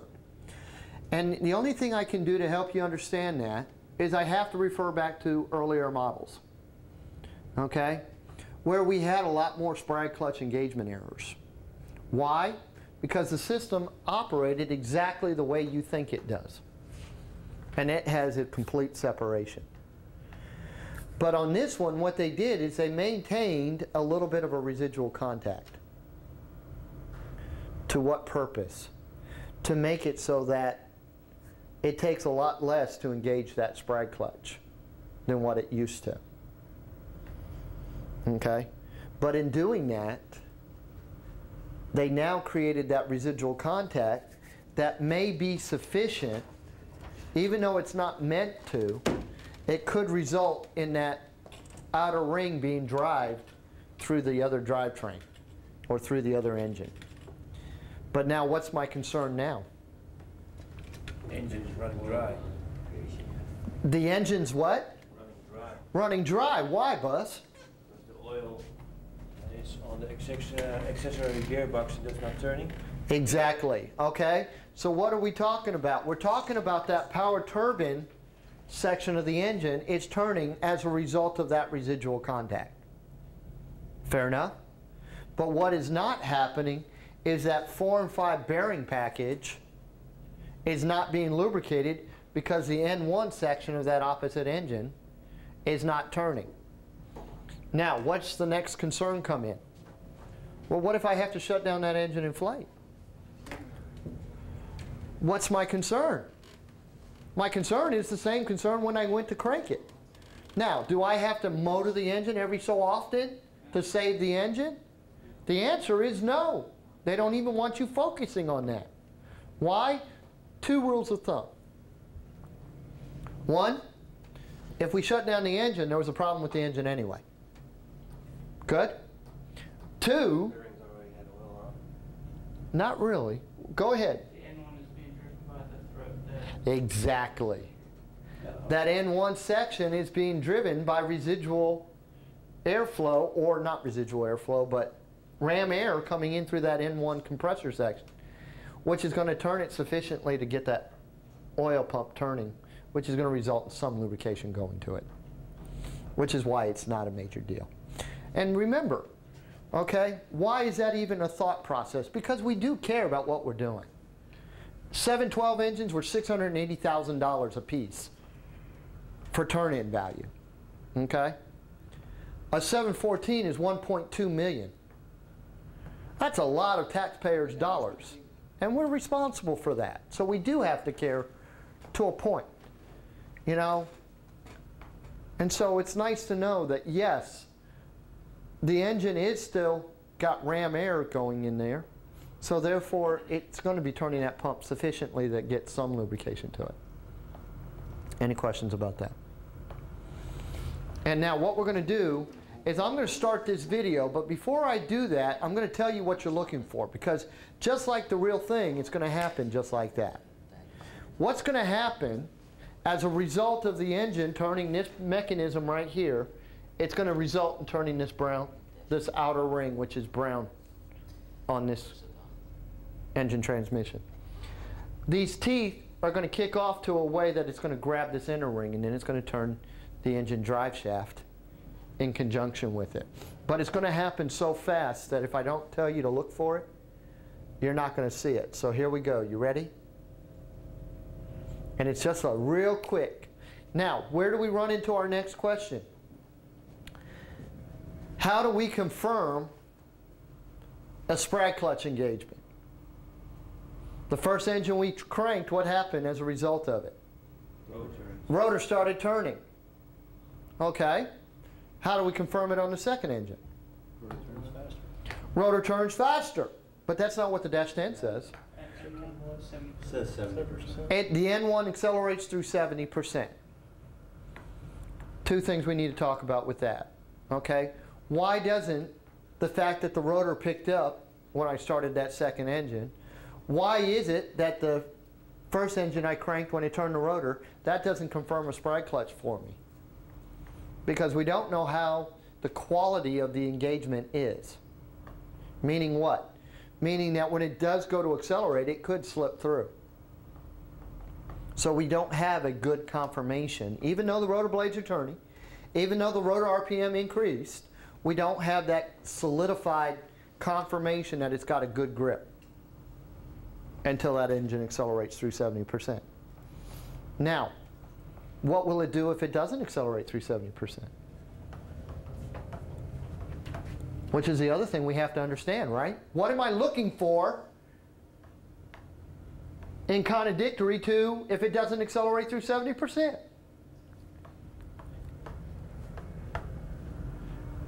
It's probably not going to get out of ground idle. Whatever that ground idle setting is, it's probably not going to get out of it. Why? In your mind, here we go. Speeding down the highway in a car, right? 150 miles an hour. Drive shaft breaks. What's going to happen as a result of that drive shaft breaking? What? Car's going to slow down. Okay, that's the obvious answer. But what else is going to happen? RPM. That engine's going to start screaming at me. So in theory, if my engine's not driving anything, what should this engine in my mind do? Go faster. It should go faster. But it's not. It's actually going to slow down. Why? Because you make no power demand. Because it senses an overspeed. Okay? It's got an N2 governor in there that's going to say, hey, why do you want me to pump more fuel into that engine? It's not doing anything. It's not working, which is a turbine engine phenomenon. So you can't associate that to your car. And that's where the confusion comes in. So in reality, what happens is the system says, hey, you want me to pump more fuel in there to speed up the engine, but it's not working, so why should I? Make sense? Any questions about that? And that was whether it was 712s or 714. In the 712 scenario, it has an N2 governor in there, a flyweight system. In the 714, what do we have? We got a DECU that senses an N2 overspeed. Well, we got a system associated with the DECU, the digital electronic control unit, that senses an N2 overspeed that restricts fuel flow going into the engine based on that. So therefore, it won't accelerate, which is why that's a fact. Any questions about that? Okay.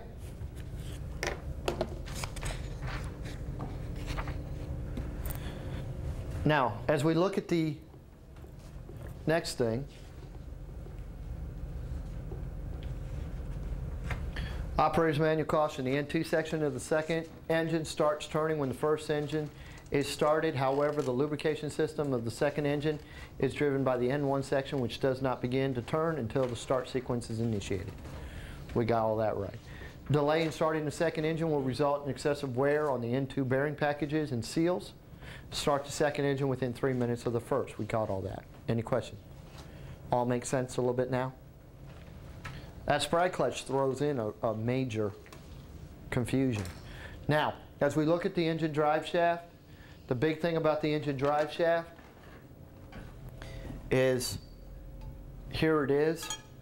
It's a drive shaft. It is a balanced assembly. When say it's a balanced assembly, we're talking about the fact that it is balanced from your fixed adapter through to your spline adapter. Why does it have to be balanced? This is one thing that confuses a lot of people, or they ask, why do we make a big deal about balanced? Unusual vibrations. Unusual vibrations. The more vibration that's created because it's unbalanced could result in immediate failure, or it could be reducing performance and cause a failure later on down the line. So that's why we care about vibration.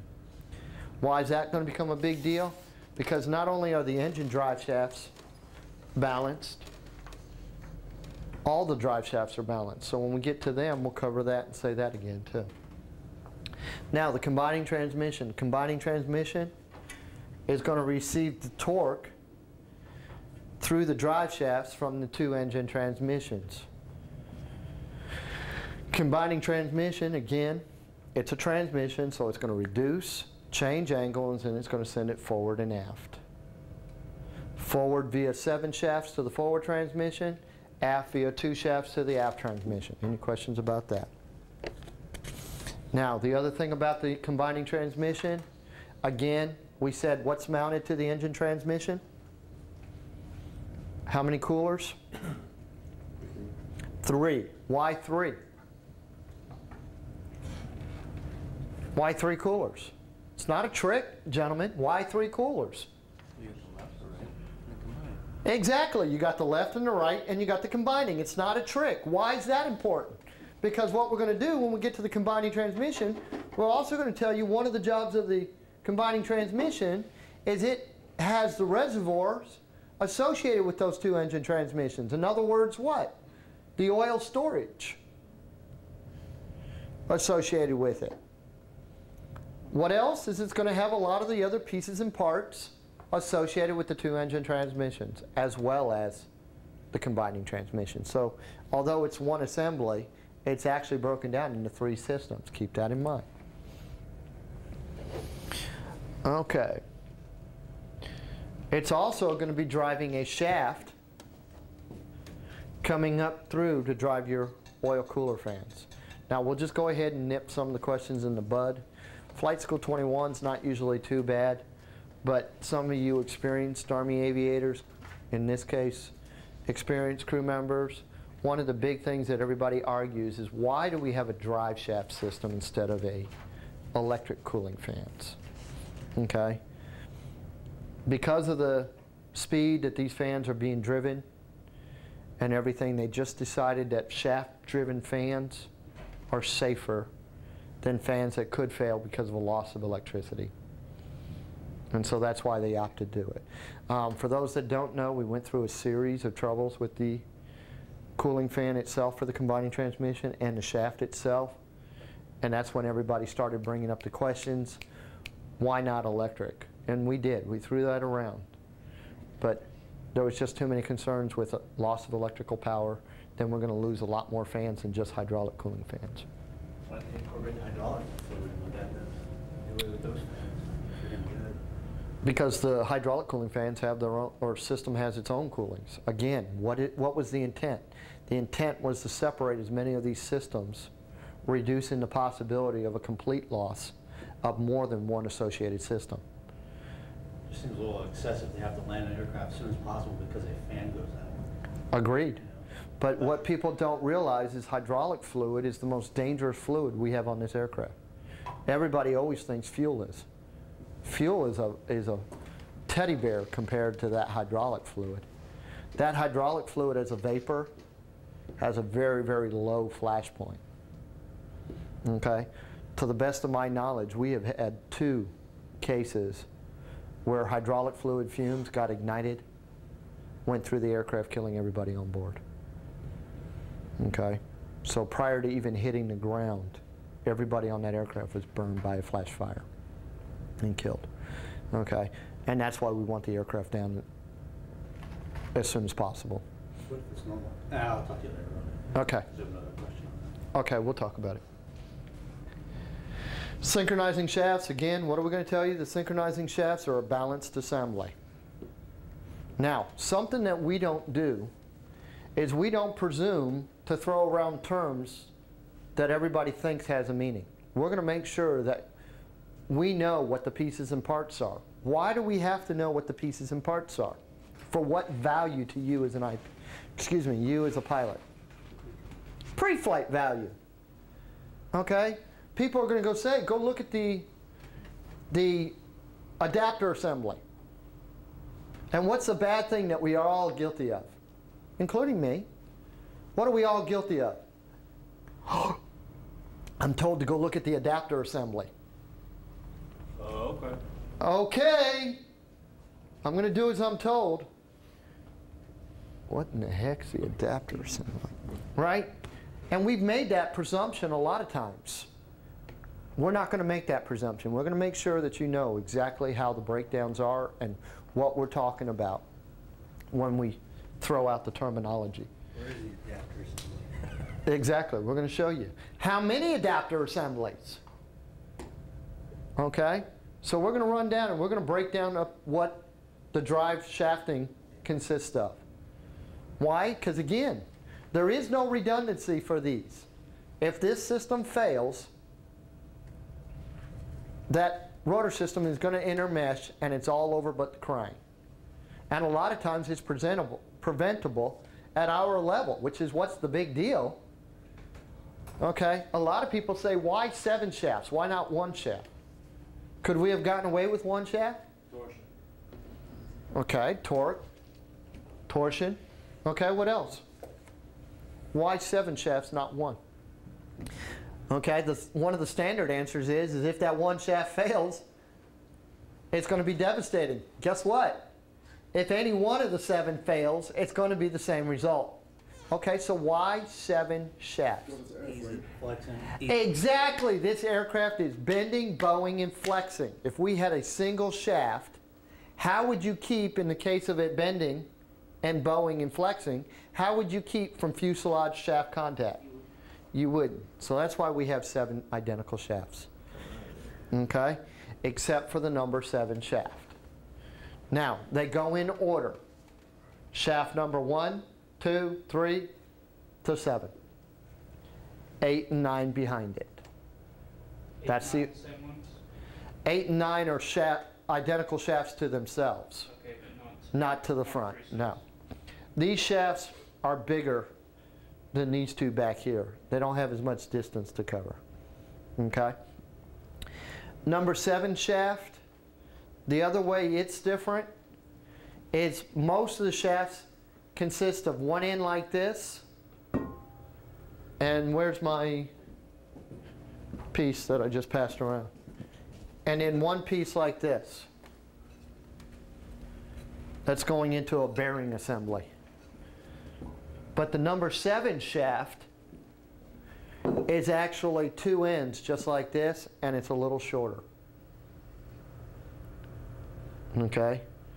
And so's the number 9. Why? Because those are the shafts that we pull in order to pull the other shafts. Or the number 9 shaft is what we use now to phase the rotor system. What did we say phasing of the rotor system consisted of? Making sure those blades traveled in between each other. That's phasing of the rotor system. How do we do it now? We pull that number 9 shaft. We align them the way we need them aligned. We put that shaft back in. And that's what keeps them synchronized. Any questions about that? Let's go ahead. Okay. Any questions about anything we covered so far? Then here we go. We're going to look at the bearing and support assemblies. How many times have we heard bearing and support assemblies before? Quite a bit. Okay. Now we're actually going to look at them. What are the bearing packages? These are your bearing packages right here. Now, in looking at these bearing packages, they are a ball bearing type system. Now, why do you all care what type of bearing system's in there? Pre-flight. Pre-flight value. What about pre-flight value? If they're ball bearings, what? They need a lot of grease, don't they? Okay, which means that they're going to sling grease. So one of your jobs is you've got to make sure that it's cleaned up there. Why? As it slings grease, what else is going to be happening? Catches dirt. It catches dirt, debris, grit, grime, and all that nasty stuff. And then guess what? It's going to weigh it down, and then what's going to happen? It's going to fall down on those shafts. When it falls down on those shafts, what's going to start happening? It's going to start heating up that spot, right? Which will eventually cause a failure. Not a very good thing. Or with all that dirt and grit, it could end up underneath the drive shaft, which will result in a failure. There's a lot of concerns. So we have to make sure that it's wiped out. And I'll tell you right now, it's a catch-22. What's the catch-22? I'm happy when it stops slinging the grease. But then I have to have a concern that what? There's not sufficient enough grease in there to maintain the cooling and lubrication of those bearings. So it's always a catch-22. When it stops slinging grease, you're happy because it's less mess to clean up. And it is, it's messy. And for those that have the pickle suits, if you want to keep them, because as soon as you go to DX them, what are you getting in place of them? Yep, those. And some people are desperately trying to hold on to their pickle suits. Okay? But as soon as you turn them in, they're gone. So getting grease on them is a reason to turn them in and lose them. So. Well, what are you looking for then? What's the balance? Because if there's no grease, it's bad. Run. If there is grease. And what you're going to find out is a lack of grease is going to manifest itself in a different way that we're going to talk about here in just a second. Because if your crew members are doing their job, you shouldn't see a mess. You shouldn't see a mess because our crew members actually take shop towels up there and wipe it all out. Okay? So even on pre-flight value, you shouldn't see a mess. But what will happen is it will manifest itself a different way, and we'll talk about that here in just a second. Okay? Now, the support assemblies. What's the purpose of the support assemblies? To support. Okay, but what's the relevancy of them? Keep stuff balanced? Huh? Keep it balanced? Or? Okay, part of the balancing. What else? Allow movement. Huh? Allow movement. Allow movement, which is going to come. Yes. What else? It's part of the aligning process of those shafts. So if they're bent, damaged, stepped on, or any of those, what's going to happen? Is it's going to offset or off-align those shafts, which is going to result in what? Higher vibration, which is going to result in higher stress, which is going to reduce performance capabilities or cause instantaneous failures. So you have to look at those. Now, I'd like to tell you that, you know, you'll never find them damaged, but I've seen people pry up with them and bend them. I've seen people step in places they're not supposed to step. It's funny. It's like having the words no step is a magnet for people to step there. You know? It's amazing. No step. Okay. And they step there. Where's the favorite one? Right here, you got that cowling for the engine drive shafts. What do people like to do? Oh, step. You know, and bigger than dog doo-doo, it says don't step, but people step on there. And then they wonder why those shafts end up getting scarred because of things touching them that aren't supposed to be touching them. And guess what? You can't pre-flight those. You don't remove that cowling so you can look at them. So they get inspected every so many hours. Well, could be bad. Okay, so that's where those support assemblies are. And that's basically aligning the shafts or part of that aligning process. Adapter and plate assemblies.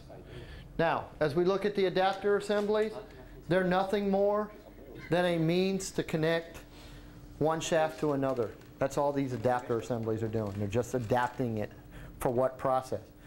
To put in these adapter plates. Now, what's the problem with these plates? Couple things. One, what am I looking at them for? They're straight, not bent. They're straight, not bent, ripped, torn, cracked, any of that stuff. But now, here's the things. What does it tell you as a pilot? If you find more than one of those bent, cracked, ripped, torn, besides that you're not going to fly that aircraft, but what does it tell us about the aircraft? Something is vibration somewhere. It's not balanced. Something's not balanced, vibration, okay. Misalignment. Misalignment? Nah, Not very well maintained by the crew chief. no. That's the How about a better answer? How about that aircraft probably experienced an over-torque situation that didn't get written up? What would bend more than one adapter assembly or cause more than one adapter assembly to be bent? An over-torque situation. Why? Because that's one of the jobs of those flex packs. One, to allow for that bending, bowing, and flexing. But two, in the case of an over-torque, it'll absorb it. But where are you more likely to see that? Where the outputs and the inputs of the transmissions are in those sections, or more towards the middle where it's fine? It's too diversified depending on the situation. But what people don't realize is you have these adapter plates in one direction, and then coming through the other direction is that next shaft's mounting. So what happens in an over-torque situation, they torque against each other, and these end up getting bending, bowing, and flexing, and ripped, torn, cracked, all those famous words that people tell you to look at them for. Okay? Now, what's the other phenomenon that you could see? Another phenomenon that you can see is just like 2 or 3 of them bent out. And probably in just one location. Why? Stepped on it. Somebody stepped where they didn't supposed to be stepping. And again, I'm telling you, some of these young maintenance people don't really have a grasp of exactly what they're doing. And you'll see them prying on stuff using these flex packs or adapter assemblies. Not good. But that's why you have to look at them. That's why you have to know, what am I looking at? Oh man, there's only one. Probably somebody stepped where they weren't supposed to step. But that's still cause for rejecting the aircraft. Any questions about that? Okay. Shock mounts. Shock mounts are fun to talk about, especially when if you look at these shock mounts, you'll notice these are the old style shock mounts. This is what we used to have. Okay, but what was the problem? The same concern that we had. If these failed, this spring would break and pieces and parts would end up underneath. So what they went was to an all rubber shock mount.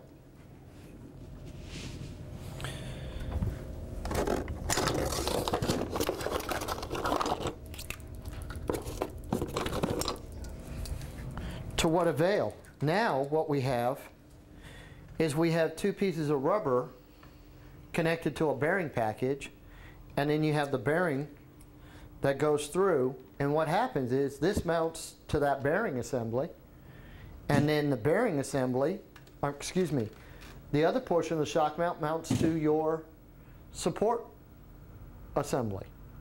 For the purpose of what? 2 things. One, that's what's going to allow that shaft to do what we refer to as float. How many people have heard that term? Okay, we're going to identify that here in just a second. But this system allows for that to occur. The other thing that it does, you ready? Is it prevents the transference of vibration. I'll say that again. It prevents the transference of vibration. You'll notice what I didn't do. I didn't specify a direction, did I? Why? Because you're going to hear some people say that it prevents vibration from transferring between the shafting to the fuselage, or vibration from the fuselage transferring into the shafting. My contingency is if it'll do it one way, it'll do it the other way. Okay? Now, how many people in their time flying have noticed that the flight engineers and the crew chiefs are walking down the tunnel cover area? Yeah, you've actually done it, huh? Not yet. Not yet. Okay, but you're getting to that point. Okay, now why are they doing that? Because what will happen is if these break, what will happen is a vibration will be experienced. Now, depending on how many breaks will determine the severity of the vibration. Okay, now reality is it going to cause the aircraft to crash or anything like that? No, it's not. Okay, we'll just pick up a vibration. Why? Because it's going to be misaligned. And as a result of it being misaligned, you'll pick up a vibration. That's what's going to happen. Now, what you're looking for is, because they're rubber, you're going to look for the normal terms, the normal things associated with rubber, which is what? Dry rotting, rips, tears, cracks, pieces missing, or disformity of all kinds. So we're going to pass some around. We're going to pass 2 around, and we're going to let you look at them. Okay? Any questions about that? Now, this whole assembly is sometimes referred to as what? A Thomas coupler? How many people have heard that? Okay. Now, what's the problem with the Thomas coupler? The Thomas coupler was associated with some other aircraft types, but their coupling system was made by the Thomas Corporation. Just like our shock mounts are sometimes referred to as what? Lord mounts. Not because if one fails, it's going to be anything major, but because the Lord Corporation is who makes them. But the Thomas Corporation is not who makes ours. But the problem is that those names from the other aircraft types transfer into this. So when they talk about the Thomas coupler, they're still talking about this system. But that's not correct. Just so everybody understands that. The Thomas Corporation does not make ours. So the black one is a bad one and the brown one is good? Yes. Okay. Yep. And just about everything you want to not see is on the black one. Now, foreign object in tunnel cover area, we already talked about the importance of that. Damage to the shock mounts, we already talked about. Damage to the drive shaft, and we already talked about. Freedom of movement longitudinally. This is the one, the other thing that burns me to no end. And the reason why is when we're talking about this shafting floating, we mean it should be able to float. And that's what they're talking about, being able to move longitudinally. Anybody, any size, any shape should be able to take this shafting from anywhere and make sure that it moves. Okay? Now remember earlier we talked about this being a bearing package and needing a lot of grease. A lot of times if it doesn't float, it's because this bearing needs more grease. Okay? Now, when I say that it floats, that doesn't mean you take your leg, hop it up onto the combining transmission or the forward transmission, cowlings, and you push off, and that's not floating. Okay? Floating means that you can grab it and there's going to be movement. And why is that important? Again, what's this aircraft doing? Bending, bowing, and flexing, which is what that floating capability is made to absorb. Any questions about that? Does 7 still float because of the way it's designed? Sure it does, because it still goes into a same type of mounting bracket. Okay? So it will still float, plus it's near a splined adapter in the front of it. Okay? Now, what will happen if it doesn't float is it will create stress points that could result in an area of failure. Could happen immediately, could happen in the next flight. And one thing I've always trained for people to do is remember, if that aircraft crashes tomorrow and you flew it the day before, you think subconsciously, it's not going to be in the back of your head, did I miss something? Did I do something wrong? Should I have done something better? And you don't want to live with that. And that's why when I tell people to look at this aircraft, look at it not from just your flight's perspective, but look at it from what could possibly, or think about it from what possibly could happen down the line if we don't do the right thing. Yeah, okay, it may be okay for my flight, but it may not be okay for the next flight. And guess what? If I knew it was broken on my flight, do you think it got any better for the next flight? Well, what's that pilot and crew going to be thinking? It'll probably be okay. But if they knew that you flew out on it with 6 hours like that already, do you think they might have a little bit of a different thought process going on? Man, Jeff flew like that 6 hours. Well, maybe we better not take the risk, because it could be my flight that it's going to fail in. Does that make sense? Okay. Forward transmission. Forward transmission, we said, is going to receive its power from the combining transmission. But now we're going to go and we're going to highlight two more things. One, all your upper flight controls are mounted directly to that transmission housing. What do we mean upper controls? We're talking about those upper dual boost actuators are actually mounted to it. Okay? The transmission itself is completely self-contained. It has everything that it needs: pumps, filters, chip detectors, pressure switch, pressure transducers, transmitters. They're all completely self-contained, meaning we're not pumping anything anywhere. Okay? And then last but not least, not only is the forward transmission going to be tilted 9 degrees and mounted tilted forward, but it's also not only going to be receiving power from the combining transmission, but it's also going to be driving what component? The what? Like what? The #1 flight control hydraulic pump is mounted to the forward transmission. And you'll see it here in just a little bit. Aft transmission, whew, wow, what a busy transmission. Mounted at 4 degrees, tilted forward. What's the tilt of the transmission for? Ground handling, ground taxiing of the aircraft. Now, the aft transmission is not only going to be driving the aft vertical shaft, which is going to result in turning the rotor, but it's also going to be driving what else? Two generators, #1 and #2 generators, as well as what? Flight number 2 and utility. So it's driving 2 hydraulic pumps and 2 generators, in addition to driving the aft vertical shaft. And again, it's self-contained. Now the aft vertical shaft.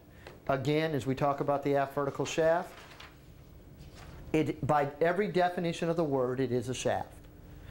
But it gets categorized in a lot of cases as a transmission. Not because of its requirements, but because what indication systems are going to be tripped up in the cockpit. It doesn't say aft vertical shaft chip light, does it? It doesn't say aft vertical shaft pressure, does it? It says transmission main oil pressure, right? It says transmission chip. And that's why it gets categorized that way. And what are we talking about when we're talking about this aft vertical shaft?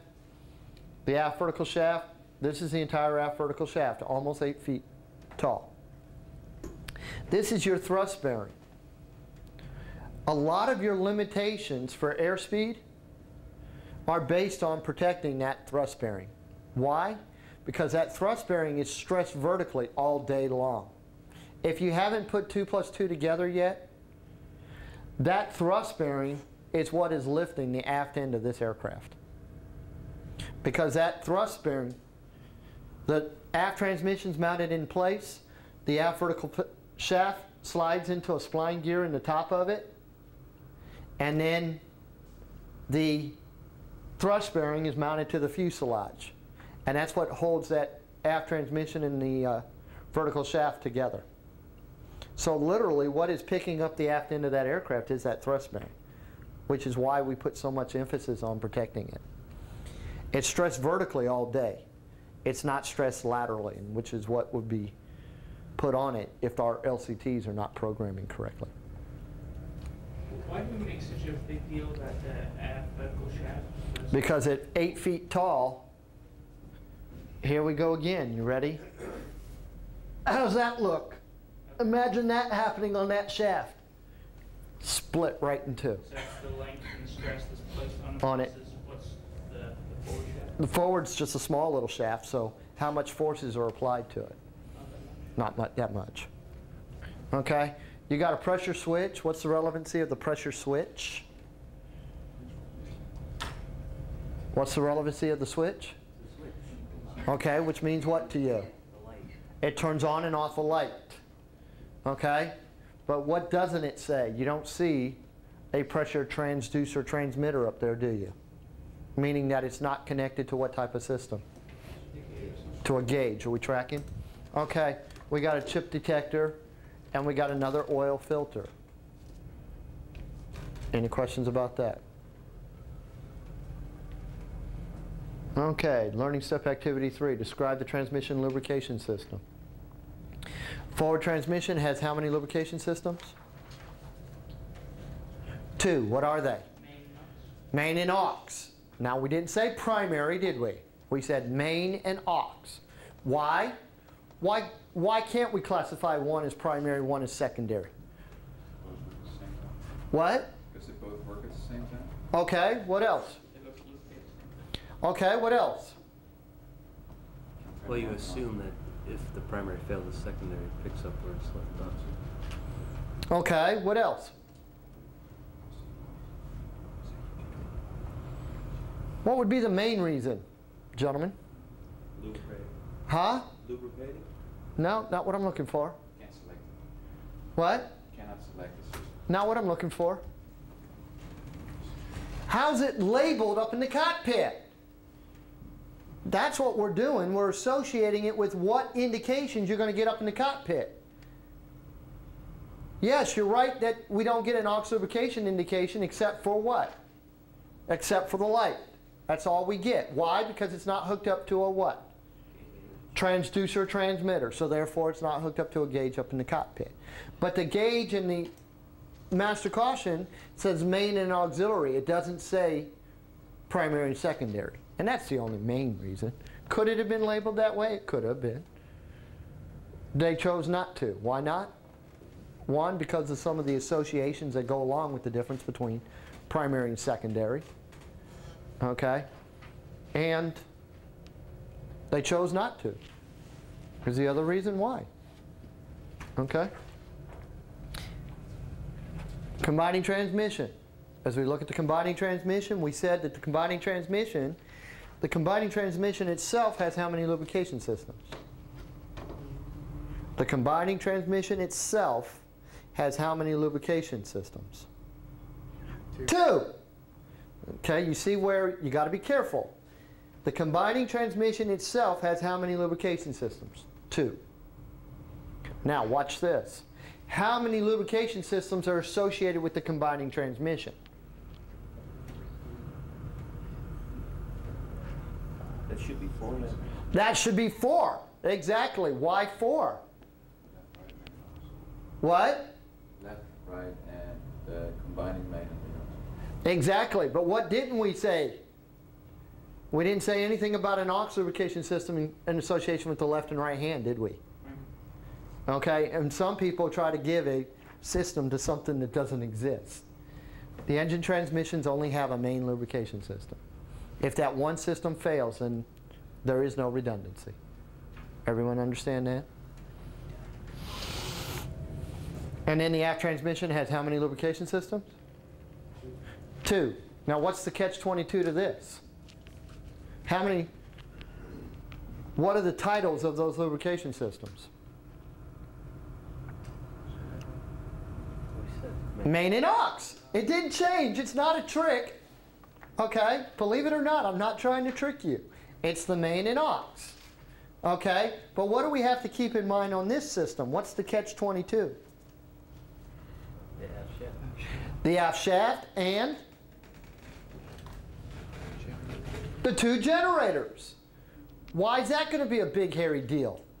Because later on when we re-emphasize emergency procedures, we have to keep in mind the association with the with the aft vertical shaft and with the generators. Why? Because if I get an oil pressure and I determine it's the aft transmission, my emergency procedure is now what? Land as soon as possible. Why? Because you got the aft transmission as well as the aft vertical shaft and the 2 generators associated with that one lubrication system. If it's non-existent, then we have to land as soon as possible. What's the next concern? Oil transmission hot. Aft transmission. Now what's the association? The generator. So what's that emergency procedure? Reduce the load. Electrical load reduced. Land as soon as possible. We're still landing as soon as possible. Now we got the additional step of electrical load reduce. And I'm going to be very gracious, and I'm going to bail out, gentlemen. Why? Because there's too many opinions on what that term electrical load reduce means. I can tell you what it means to me, and I can tell you what my mindset would be. But some of the IPs agree with me, some of them don't. And I'm not going to set you up for failure. Well, don't fail. Let us be big boys and make our own. Well, when we get electrical class, you may put 2 plus 2 together. Okay? And in all honesty, if you do want to know offline, I will let you know what my opinion is. Okay? But I tell you right now, some of the senior IPs don't agree with me. Okay? And I don't want to set you up for failure. I mean, you can't put it on memory. That too. Okay? Incriminating. All right, sumps and reservoirs. What is the big hairy deal about sumps versus reservoirs to you? What is your concern? What? The location. Sump is going to be in the bottom. Yeah. Thank you. Okay, now what else? Checking the levels. When do I check them? What's the difference between a sumper and a reservoir system? We've already talked about a reservoir system once. In association with what? What? Okay, but what else? The engine. Okay, guess what? The same principles are going to be applicable. Your forward and aft transmission have sumps. Your combining transmission has a reservoir. But not only does it have a reservoir, it actually has how many reservoirs? There's actually 3. Okay? But where does the confusion come in with that? Although there's 3 different reservoirs in there, and there's 3 different sight glasses on there, how many fill ports do I have?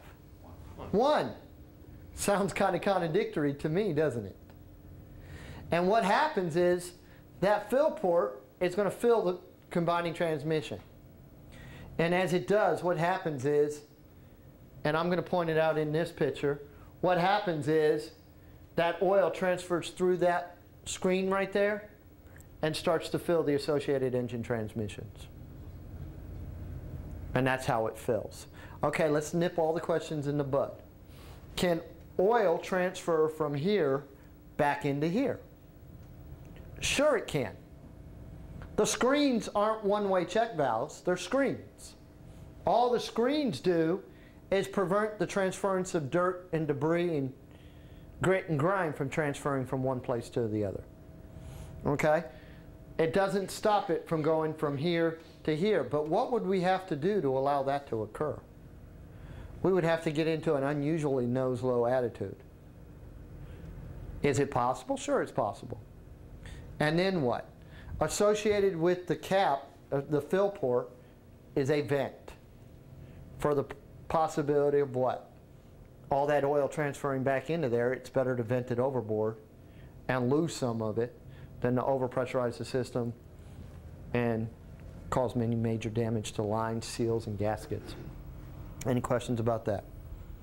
Now, whether it's a sump or a reservoir, the type of oils we use are identical for the engine, 2369 or 9er, 7808. Based on what? Based on the temperatures that we're going to be operating. Minus 32 degrees and up, we use 2369 or 9er. Minus 32 degrees and below, we use 7808. And then we also refer to the Barney oil. But keep in mind, because we have the 2 different types of oils, we also have the process of what? Or the concern of what? Mixing them. If we should mix the oils, what do we have on us? A limitation. We can only fly for 6 hours, which means any time that the oils become mixed, we have to do a -13 entry for the purpose of what? For the purpose of keeping track of that flight time. But keep in mind that reality is, what did we say about the engine mixing of oils? Chances are we won't know that we mixed the oils. If we knew we were mixing the oils, we probably wouldn't have done it. But again, if Bus crews aircraft 1, 2, 3, and I crew aircraft 2, 4, 5, he uses 7808 on his aircraft, I use 236-9 or 9 on mine. If I'm gone and he has to come and fly my aircraft, and he determines a transmission needs to be serviced or an engine needs to be serviced, out of instincts, what's Bus going to use? He's going to use 7808 because that's what he had on his aircraft. What did I say I used? 236-9 or 9er. Did Bus know that he mixed my oils? No. Did he do it on purpose? No. So when will it manifest itself? Will it manifest itself? When they check it. When we do the oil samples. Every 25 hours, unless that's changed, we do oil samples for that process. There's your sump for your forward transmission. What's the difference? I'm going to check oil on my reservoir system. When? Within 30 minutes of shutdown, which means what? As I'm pre-flighting this aircraft, if I see that the combining transmission's low, I'm going to do two things. One, hey Chief, does it normally run low? Is that okay? Why? Because I can't make a determination unless I'm checking it within 30 minutes of that aircraft shutting down. Which is why when I used to train crew members, this was one of my pet peeves. This one and one more. Why? Because when you come out here and pre-flight this aircraft, when those next crew members come out here and daily these aircraft, when you look at these levels for these reservoirs, you can't get a good picture of whether it's good or bad. So that's why it's very important on post-flight that those get checked. There's the bottom of the forward transmission. There's the sump. There's your cooler, chip detector / debris screen. We'll talk about that here in just a second. There's that hydraulic pump. And there's your main oil filter for the forward transmission. So the front of the aircraft's this way, the back of the aircraft's this way. Everyone tracking? Okay, aft, again, has a sump. And now when are we going to check a sump system? When are we going to check a sump system? Huh? When it's cooled down. When it's cooled down, but that's not what the Dash 10 says. After 30 minutes. Reservoirs are within 30 minutes, sumps are after 30 minutes. Why? We want to give that oil a chance to come back down and into the sump. When do we check oil in my car? After it's been, immediately after it's been running, or after it's been sitting for a while? Why? What type of system's on the car? A sump. So I have to let all that oil get back down to the sump system. Bus is lucky I'm deaf. Okay, I missed that one. All right, any questions about that? Talking about the pumps. As we talk about the pumps, how many sets of pumps are we going to have in the forward transmission? How many pumps are we going to have in the forward transmission? Why 2? For the main and off for the engine. Main and aux. Why 3? Like, Ah! Okay. And those are the two answers, and those are the two correct answers. As long as you know what. You got one for the main, one for the aux, for oil, and then of course the flight control hydraulic pump is mounted to it, which is a pump. Okay? So both those answers are acceptable as long as you clarify it. Okay? But as long as you understand how many are associated with oil, which is what we're talking about, Bus. hydraulic oil, Okay. You're being tricky, but okay. and it says on the pumps, it doesn't say oil. Good point. Okay. Sorry. Main and aux. That's okay. That's okay. Those are both acceptable answers as long as you understand why. Okay? Why is it going to get confusing? How many pumps? Okay, we're going to go ahead. How many pumps do we have on the aft transmission? Depends on what kind of pump 2 you're referring lubricating. to. 2 lubricating pumps for the combining transmission, a main and a loop.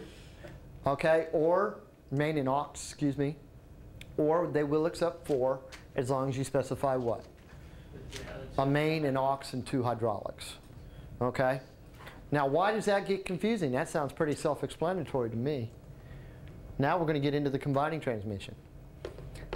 How many pumps does the combining transmission have?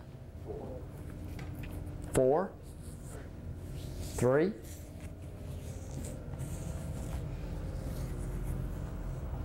Anybody else? Let's see if there's 3 reservoirs. There's both a primary or a main and an aux, and then but then you got the scavenge. Ah! He hit the key point. Why do we need a scavenge pump? In this system, where's all the oil? It's above it, right? So not only are we pumping it out, we have to suck it, or we're pumping it in, we have to suck it back out. So how many pumps are on the combining transmission? I'll do the math for you. 8. How many systems are we talking about? 4. Why 4? 2 for the combining, 1 for the number 1 engine, 1 for the number 2. 4 systems, 2 pumps apiece, 8 total. Which is why, when you look at this combining transmission, they're going to point to the 2 housings, and all you're going to have is a big hump right here. And they're going to expect you to be able to identify which pump's which. Why?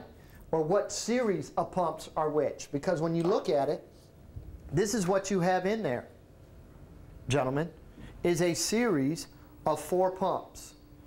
You got 4 on the right side, and you got 4 on the left side. So what do we have? In the case of the right side, which is the one I have in my hand, so we'll just go ahead and cover it. You ready? If you take that picture on page 16 and divide it into 4 on each one of those white boxes, that's what you have, is a series of 4 pumps per side. And what you have is the first one, in the case of the right side, is the combining transmission aux lubrication system. Directly behind that is the combining transmission aux scavenge pump. Directly behind that is the number 2 engine transmission scavenge pump. And then beside that is going to be the number 2 engine transmission pump. Over here, the front one's going to be the combining transmission main lubrication system.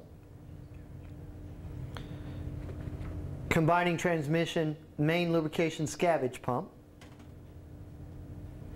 Number 1 engine transmission scavenge pump. Number 1 engine transmission pump. So what are they using? They're not using the hump to trick you.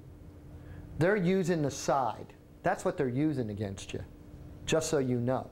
So if they're looking at the left side, then they're looking at the number 1 engine transmission. That's a no-brainer. Why? Because what's on this side? The number 1 engine transmission. But the problem is, you've got a main lubrication system for the combining transmission. You've got a scavenge lubrication system for the combining transmission. Main is first. Main is first. You can think about it that way, but it's not. They're both going to be pumping simultaneously. So one's not first, one's not second. But if that's what you use to keep it organized in your head, that's fine, as long as you understand they're pumping simultaneously. Okay, that back piece will come off, so please be careful. And that's the picture you should have seen on page 16 of your handout. Again, if you just divide it into 4 pumps, that's the breakdown of the pumps. Any questions about that? Okay, main oil filter. I'm going to cover all the main oil filters all simultaneously. Why? What do the main oil filters have? Pop out. What? Pop out sign. Button indicator. They have button indications. All the main filter assemblies have button indications. Okay? Impending bypass, differential pressure indicators, LRBs, and as we learned previously pop-outs, okay? They go by all names. But the bottom line is, here's the thing. Here's the main filter housing, there's the button, it's extended. Now, what do we do when we find this button popped on pre-flight? What? Tell the chief. Tell the chief. Pump it back in and run it. Mine. What? Pump it back in and run it. Pump it back in and run it for 30 minutes, or run it. Yeah. Push it back in, Lieutenant. All right, so I'm wrong. Aha! Yep. Okay. It doesn't have to be reset from the inside. It actually has to be pulled apart. And what happens is we have to flip it upside down and then push it in. Now, what does that have to do with your world? What's so important to you about that? We go out to pre-flight the aircraft and that button's popped. You aren't flying, or you got a doggone good chance of not flying. Why? Because how long do you think it's going to take to pull that system apart and get everything done? It's going to take time, which means this is Tom's other pet peeve. Those doggone crew members better post-flight these buttons. Okay? Why? Because if a pilot or a crew member comes in and says, man, aircraft 234's got a button popped, I'm going to come to a 10-foot hover. Why? Because it should have been found on post-flight. Then we could have either put another aircraft on the schedule, or we could have come in early and got it ready. But an hour, 2 hours prior to takeoff isn't going to be sufficient time to get it pulled apart. Now what happens is a ball bearing pops in behind there. Now, to the contrary, your aux filters, for systems that have aux systems, your aux filters do not have differential pressure indicators. Why? Because it's the same oil. It's just being moved differently through different routes. And so basically, if that button pops and we determine that the oil is contaminated, then what they will do is they will do follow-on maintenance, which will include checking those filters. And so when you look at them, there's the main filter for the forward transmission. There's the aux filter and the main filter for the aft transmission. You can see the main filter and then the aux filter. And all the aux filters, again, they don't have differential pressure indicators. Why? Because the oil is the same. They're just moving different routing. Okay? So there's the main filter, there's the aux filter. Main filter for the combining transmission. But keep in mind, how many main filters are on the combining transmission? 3. There's the aux for the combining transmission, and then you have 2 more mains back behind the combining transmission. So back here in the back,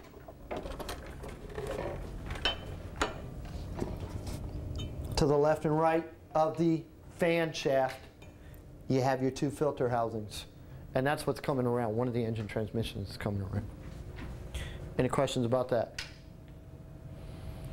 Jet protection screens. These were an add-on after that incident that happened in Mannheim. Okay? How many people know about that accident that happened in Mannheim? Aircraft went down, killing 48 people on board. Okay? 44 jumpers, 4 crew. Killed them. Okay? This was an add-on after that accident. Okay? That was also a procedural problem, that we have gotten rid of that procedure. But what they did is they added these jet protection inlet screens. And their job is to protect the nozzles themselves. Your oil is going to come through here and it's going to lubricate your gears. What these filters do, they're known as jet protection screens. They're also known as last chance filters. But what they will do is block 50%, anything 50% of the size of the nozzle from getting through there. therefore protecting the nozzles so they can't get blocked. Because that's what happened. The Mannheim bird, besides a bunch of other failures, those nozzles became clogged, the forward transmission wasn't being lubricated. By the time they got the light headed towards the ground, forward transmission seized, aft transmission continued to turn, aft rotor blades hit forward rotor blades, and down came the aircraft. It happened at such a low altitude that the jumpers on board couldn't get out. So it went down with all people on board. Now we're going to look at the airflow. As we look at the airflow, keeping in mind, what is the importance of the airflow on this aircraft? The importance of the airflow on this aircraft is that we manage airflow. Which means what? Which means that airflow is going to come in from the forward pylon right here. In this first little area, what's going to use it first? Your hydraulic cooling system. Number one flight control hydraulic cooling system. And then you notice that air is going to pop up and be blown into the forward transmission area. Which means what? Which means that that fan inside of here actually is not a fan, it's an impeller. Meaning what? It's actually sucking air through a duct system or a shroud in, and now it's blowing that cool air through that cooler. This is the only one that blows through. All the rest are ram air or sucked in. Okay? Any questions about that?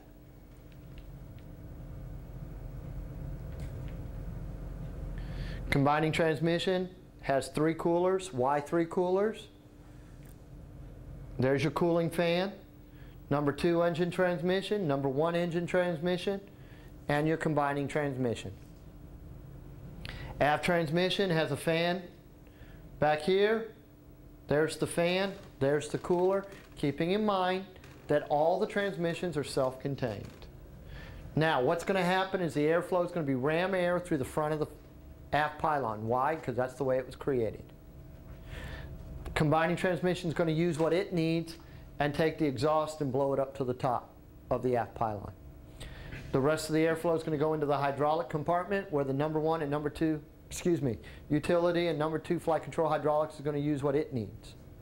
The rest of the air is going to go around the aft vertical shaft and then down through and around the aft transmission, where that drip pan and those doors keep that airflow trapped in there. Aft transmission is going to use what it needs, and then through a series of ducts, it's going to blow it out the aft pylon. Rotor wash is going to catch it and then take it back up to the fuselage. Which is why, if we have a stinky Ranger in the back, you're smelling it too. Somebody takes a dump in their pants, you're smelling it up front. Somebody loses their cookies, you're smelling it up front. Why?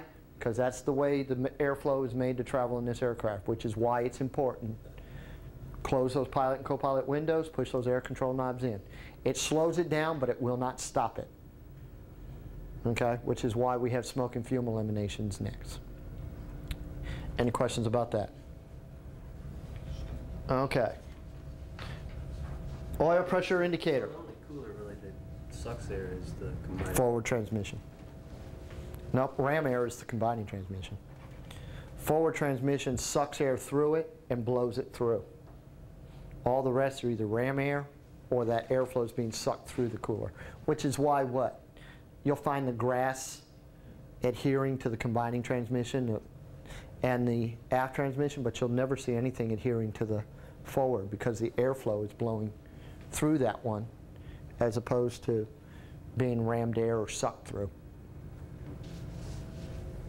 Okay, as we look at the pressure indicating system, keep in mind that what we have is a selector, and the selector for the oil pressure and temperature are identical.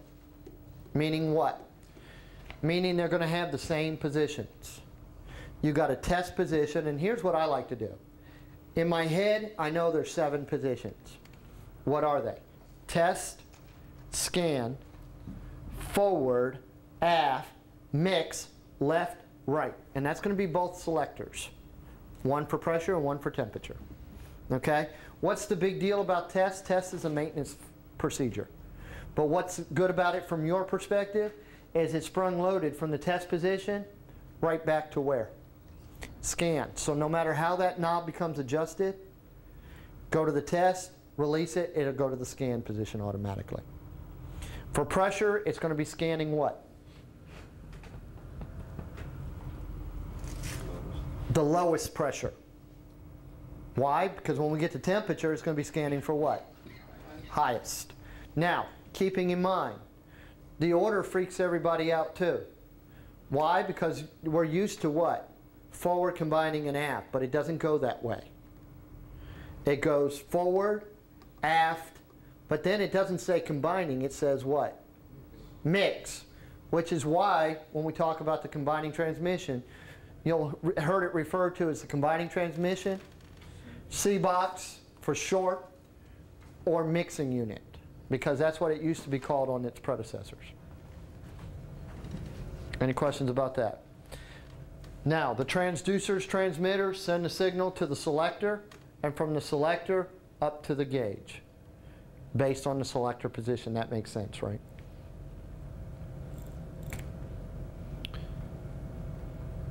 And again, it goes from 0 to 100, keeping in mind we got a minimum of what? Minimum of 7 psi, not to be confused with what other one? 5 psi, which is engine oil. 5 psi, which is engine oil. This is 7. These are your main transmissions, an engine transmission. And then normal range is from 20 to 90. And there's where your oil pressure transducers, transmitters are. If you can identify one pressure transmitter, you can identify them all. They all look the same. Okay? You can see the one for the aft transmission. You can see the ones for the engine transmissions and the combining transmissions. And the only one I don't have to show you is the one for the forward, but it's mounted on the bulkhead directly behind the forward transmission. Did we already talk about all that? Okay, transmission oil pressures, temperatures, indicators. Temperature, it's going to be the same thing, only we're going to be talking about what? Bulbs and probes. Bulbs and probes. Why? That's where all our signals are going to come from for the gauge. We already talked about the selector. The only difference is in the scan, it's going to be selecting what? The highest temperature. The highest temperature. Oh, keep in mind with pressure, you'll notice it didn't have an aft vertical shaft, which is why if I'm in the scan and I have my main oil pressure light and it's in the normal ranges, by default it has to be the aft vertical shaft. Confirmed via the maintenance panel. Any questions about the temperature? What's going to be the temperature associated with this? 95 to 120. What? 95 to 120. Okay, but it's going to be 140 max. 140 max. Now, here we go. We're going to introduce you to a new word. And that is, on your transmissions, you have a temperature bulb slash probe slash switch. Meaning what? Meaning the same component is going to be giving you both your gauge and your lights. That's why the big deal. This is just a switch, but this is a bulb slash probe slash switch. So it's going to be responsible for not only your gauge indication, and you can see all the gauges, or all the bulbs, probes, but it's also going to be associated with your lights. 140 is max, period. What were you giving me? Hydraulics. Hydraulics. Okay. Transmission oil hot. Do we need to talk about this anymore? What's the temperature associated with this one? 140. These? 190s. Any questions about that? Everybody make sense now? Okay. Emergency procedure for the 190s. What is the emergency procedure for the 190s? Emergency engine shutdown. Notice what we didn't do. We didn't say our normal is engine power required for flight. Okay? We're going to confirm it. And then what? Not? What's step 2? System check here. Associated engine transmission check. The flight engineer is going to check it for what? For fire. And then what? And then land as soon as possible. Keeping in mind, what was the one for the 140? If engine power is required for flight, land as soon as possible. Engine power is not required for flight.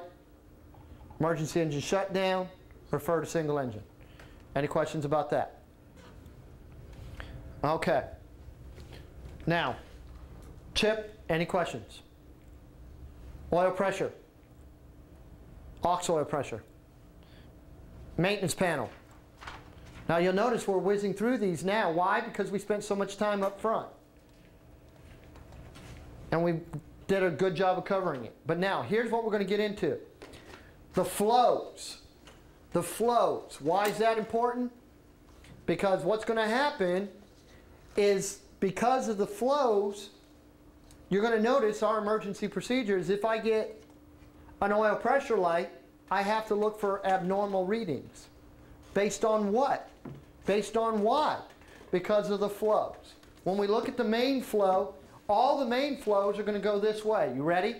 Whether it's a sump or a reservoir, it's going to be irrelevant. It's going to go through the pump, through the filter. By the way, at 15 to 18 psi, that button will pop. At 25 to 30, it will bypass. From there, it's going to go up through the cooler, through the jet protection screen, and it's going to spray the engine transmissions. The scavenge pump is going to bring it through the debris screen, and then through the return pump or scavenge pump and back into the reservoir. Which means now we need to talk about what? What is the difference between a debris screen and a chip detector? What is a chip detector looking for? Ferrous material. Meaning what? Meaning this magnet's got to be able to suck it out and bring it to it. And then we have to remind you that what's connected to this chip detector? A fuzz burn-off system, exactly. And the same thing's applicable. If it's greater than 2 thousandths of an inch or greater, it attempts to burn it off, can't burn it off, and it will give you a chip light up in the cockpit. Okay? Now, what's the difference? What's the debris screen? Filter. What? Filter. Okay, but not what I'm looking for. It is, but it isn't. It's going to trap anything, including non-ferrous pump. Okay, so what's the deal with it? Bigger part. What's the word that we're looking for? The material has to be conductive. Now, their favorite question is, will a piece of grass set this off? Yes. Yes. Why? Because here's how it's going to work. What you have is a series of positively charged wires and negatively charged wires.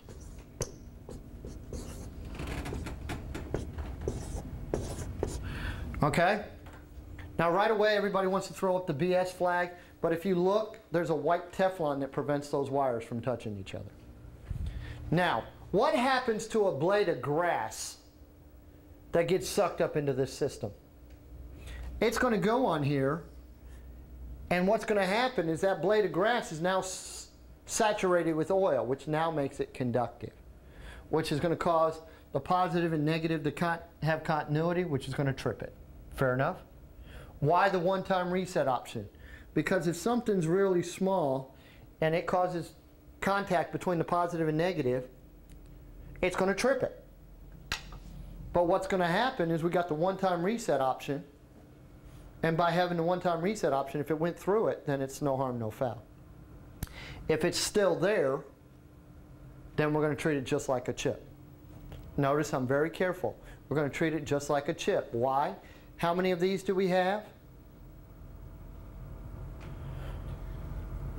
We have 5 systems. But keep in mind, how many does the combining transmission have by itself? 4. 1 for the main lubrication system, 1 for the aux lubrication system.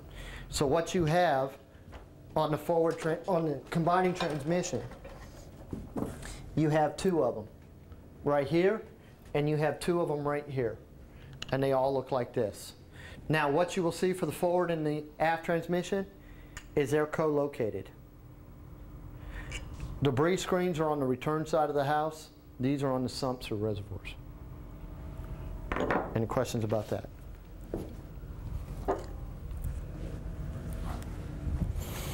Okay, now watch this. Combining transmission. How many lubrication systems are we going to talk about? 2. Main and aux. Here we go. Main lubrication system is going to suck from the top. Through the pump, through the filter, through the cooler, through the inlet screen, spray the gears. Now watch the aux system, gentlemen. Aux system is going to suck off the bottom.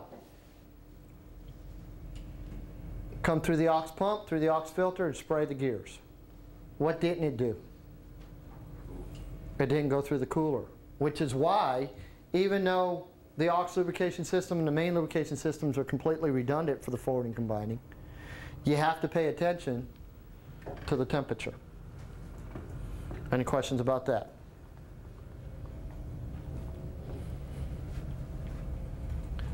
Forward transmission, same thing. Any questions about that? But now let's watch the aft transmission. I'm going to do the aux lubrication system first on this one. It's going to suck from the bottom, go through the aux pump, through the aux filter, and it's going to spray the gear, keeping in mind it's only spraying the gears located where? Inside the transmission itself. Now watch the main lubrication system. Sucks off the top, through the filter, through the cooler. 1, 2, 3. The transmission itself, the aft vertical shaft. Why 3?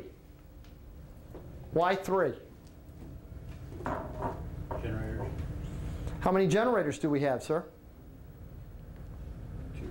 2. So why 3? There's a mounting pad for a 3rd generator up there. Okay, but what does everybody else always say? Once they find out that it's 3 generators, what generator do they normally suck into this system? APU. The APU does not have anything to do with this. There's actually a 3rd generator pad up there. We just never needed it. It was made for special weapons, and in forming the task force, the special equipment, they thought that they would need the extra power. They did not. The main generators are more than big enough. Now, in looking at these, the only thing I want you to take out of these is the fact that everything for the maintenance panel, it goes to the maintenance panel and then to the light in the cockpit. Meaning what? Meaning if the maintenance panel doesn't work, neither will the indications up in the cockpit. Does everybody understand that? If the maintenance panel does not work, then the lights up in the cockpit will not work, which is why we test it and looking for the 4 and 2. 4 chips and 1 hot. Okay? For 3 chips and a hot. Sorry about that. 3 chips and a hot. Any questions about that? That's all you're going to pull from these pictures. Everything else we've already covered. Any questions about that? Only look at the debris. Where does the debris stop? I'm sorry, the message. Exactly. Okay? Any questions about that? Okay, for the last 3 hours we've been talking about your powertrain. Are there any questions pertaining to your powertrain, drivetrain? Excuse me, drivetrain. If not, have a great day.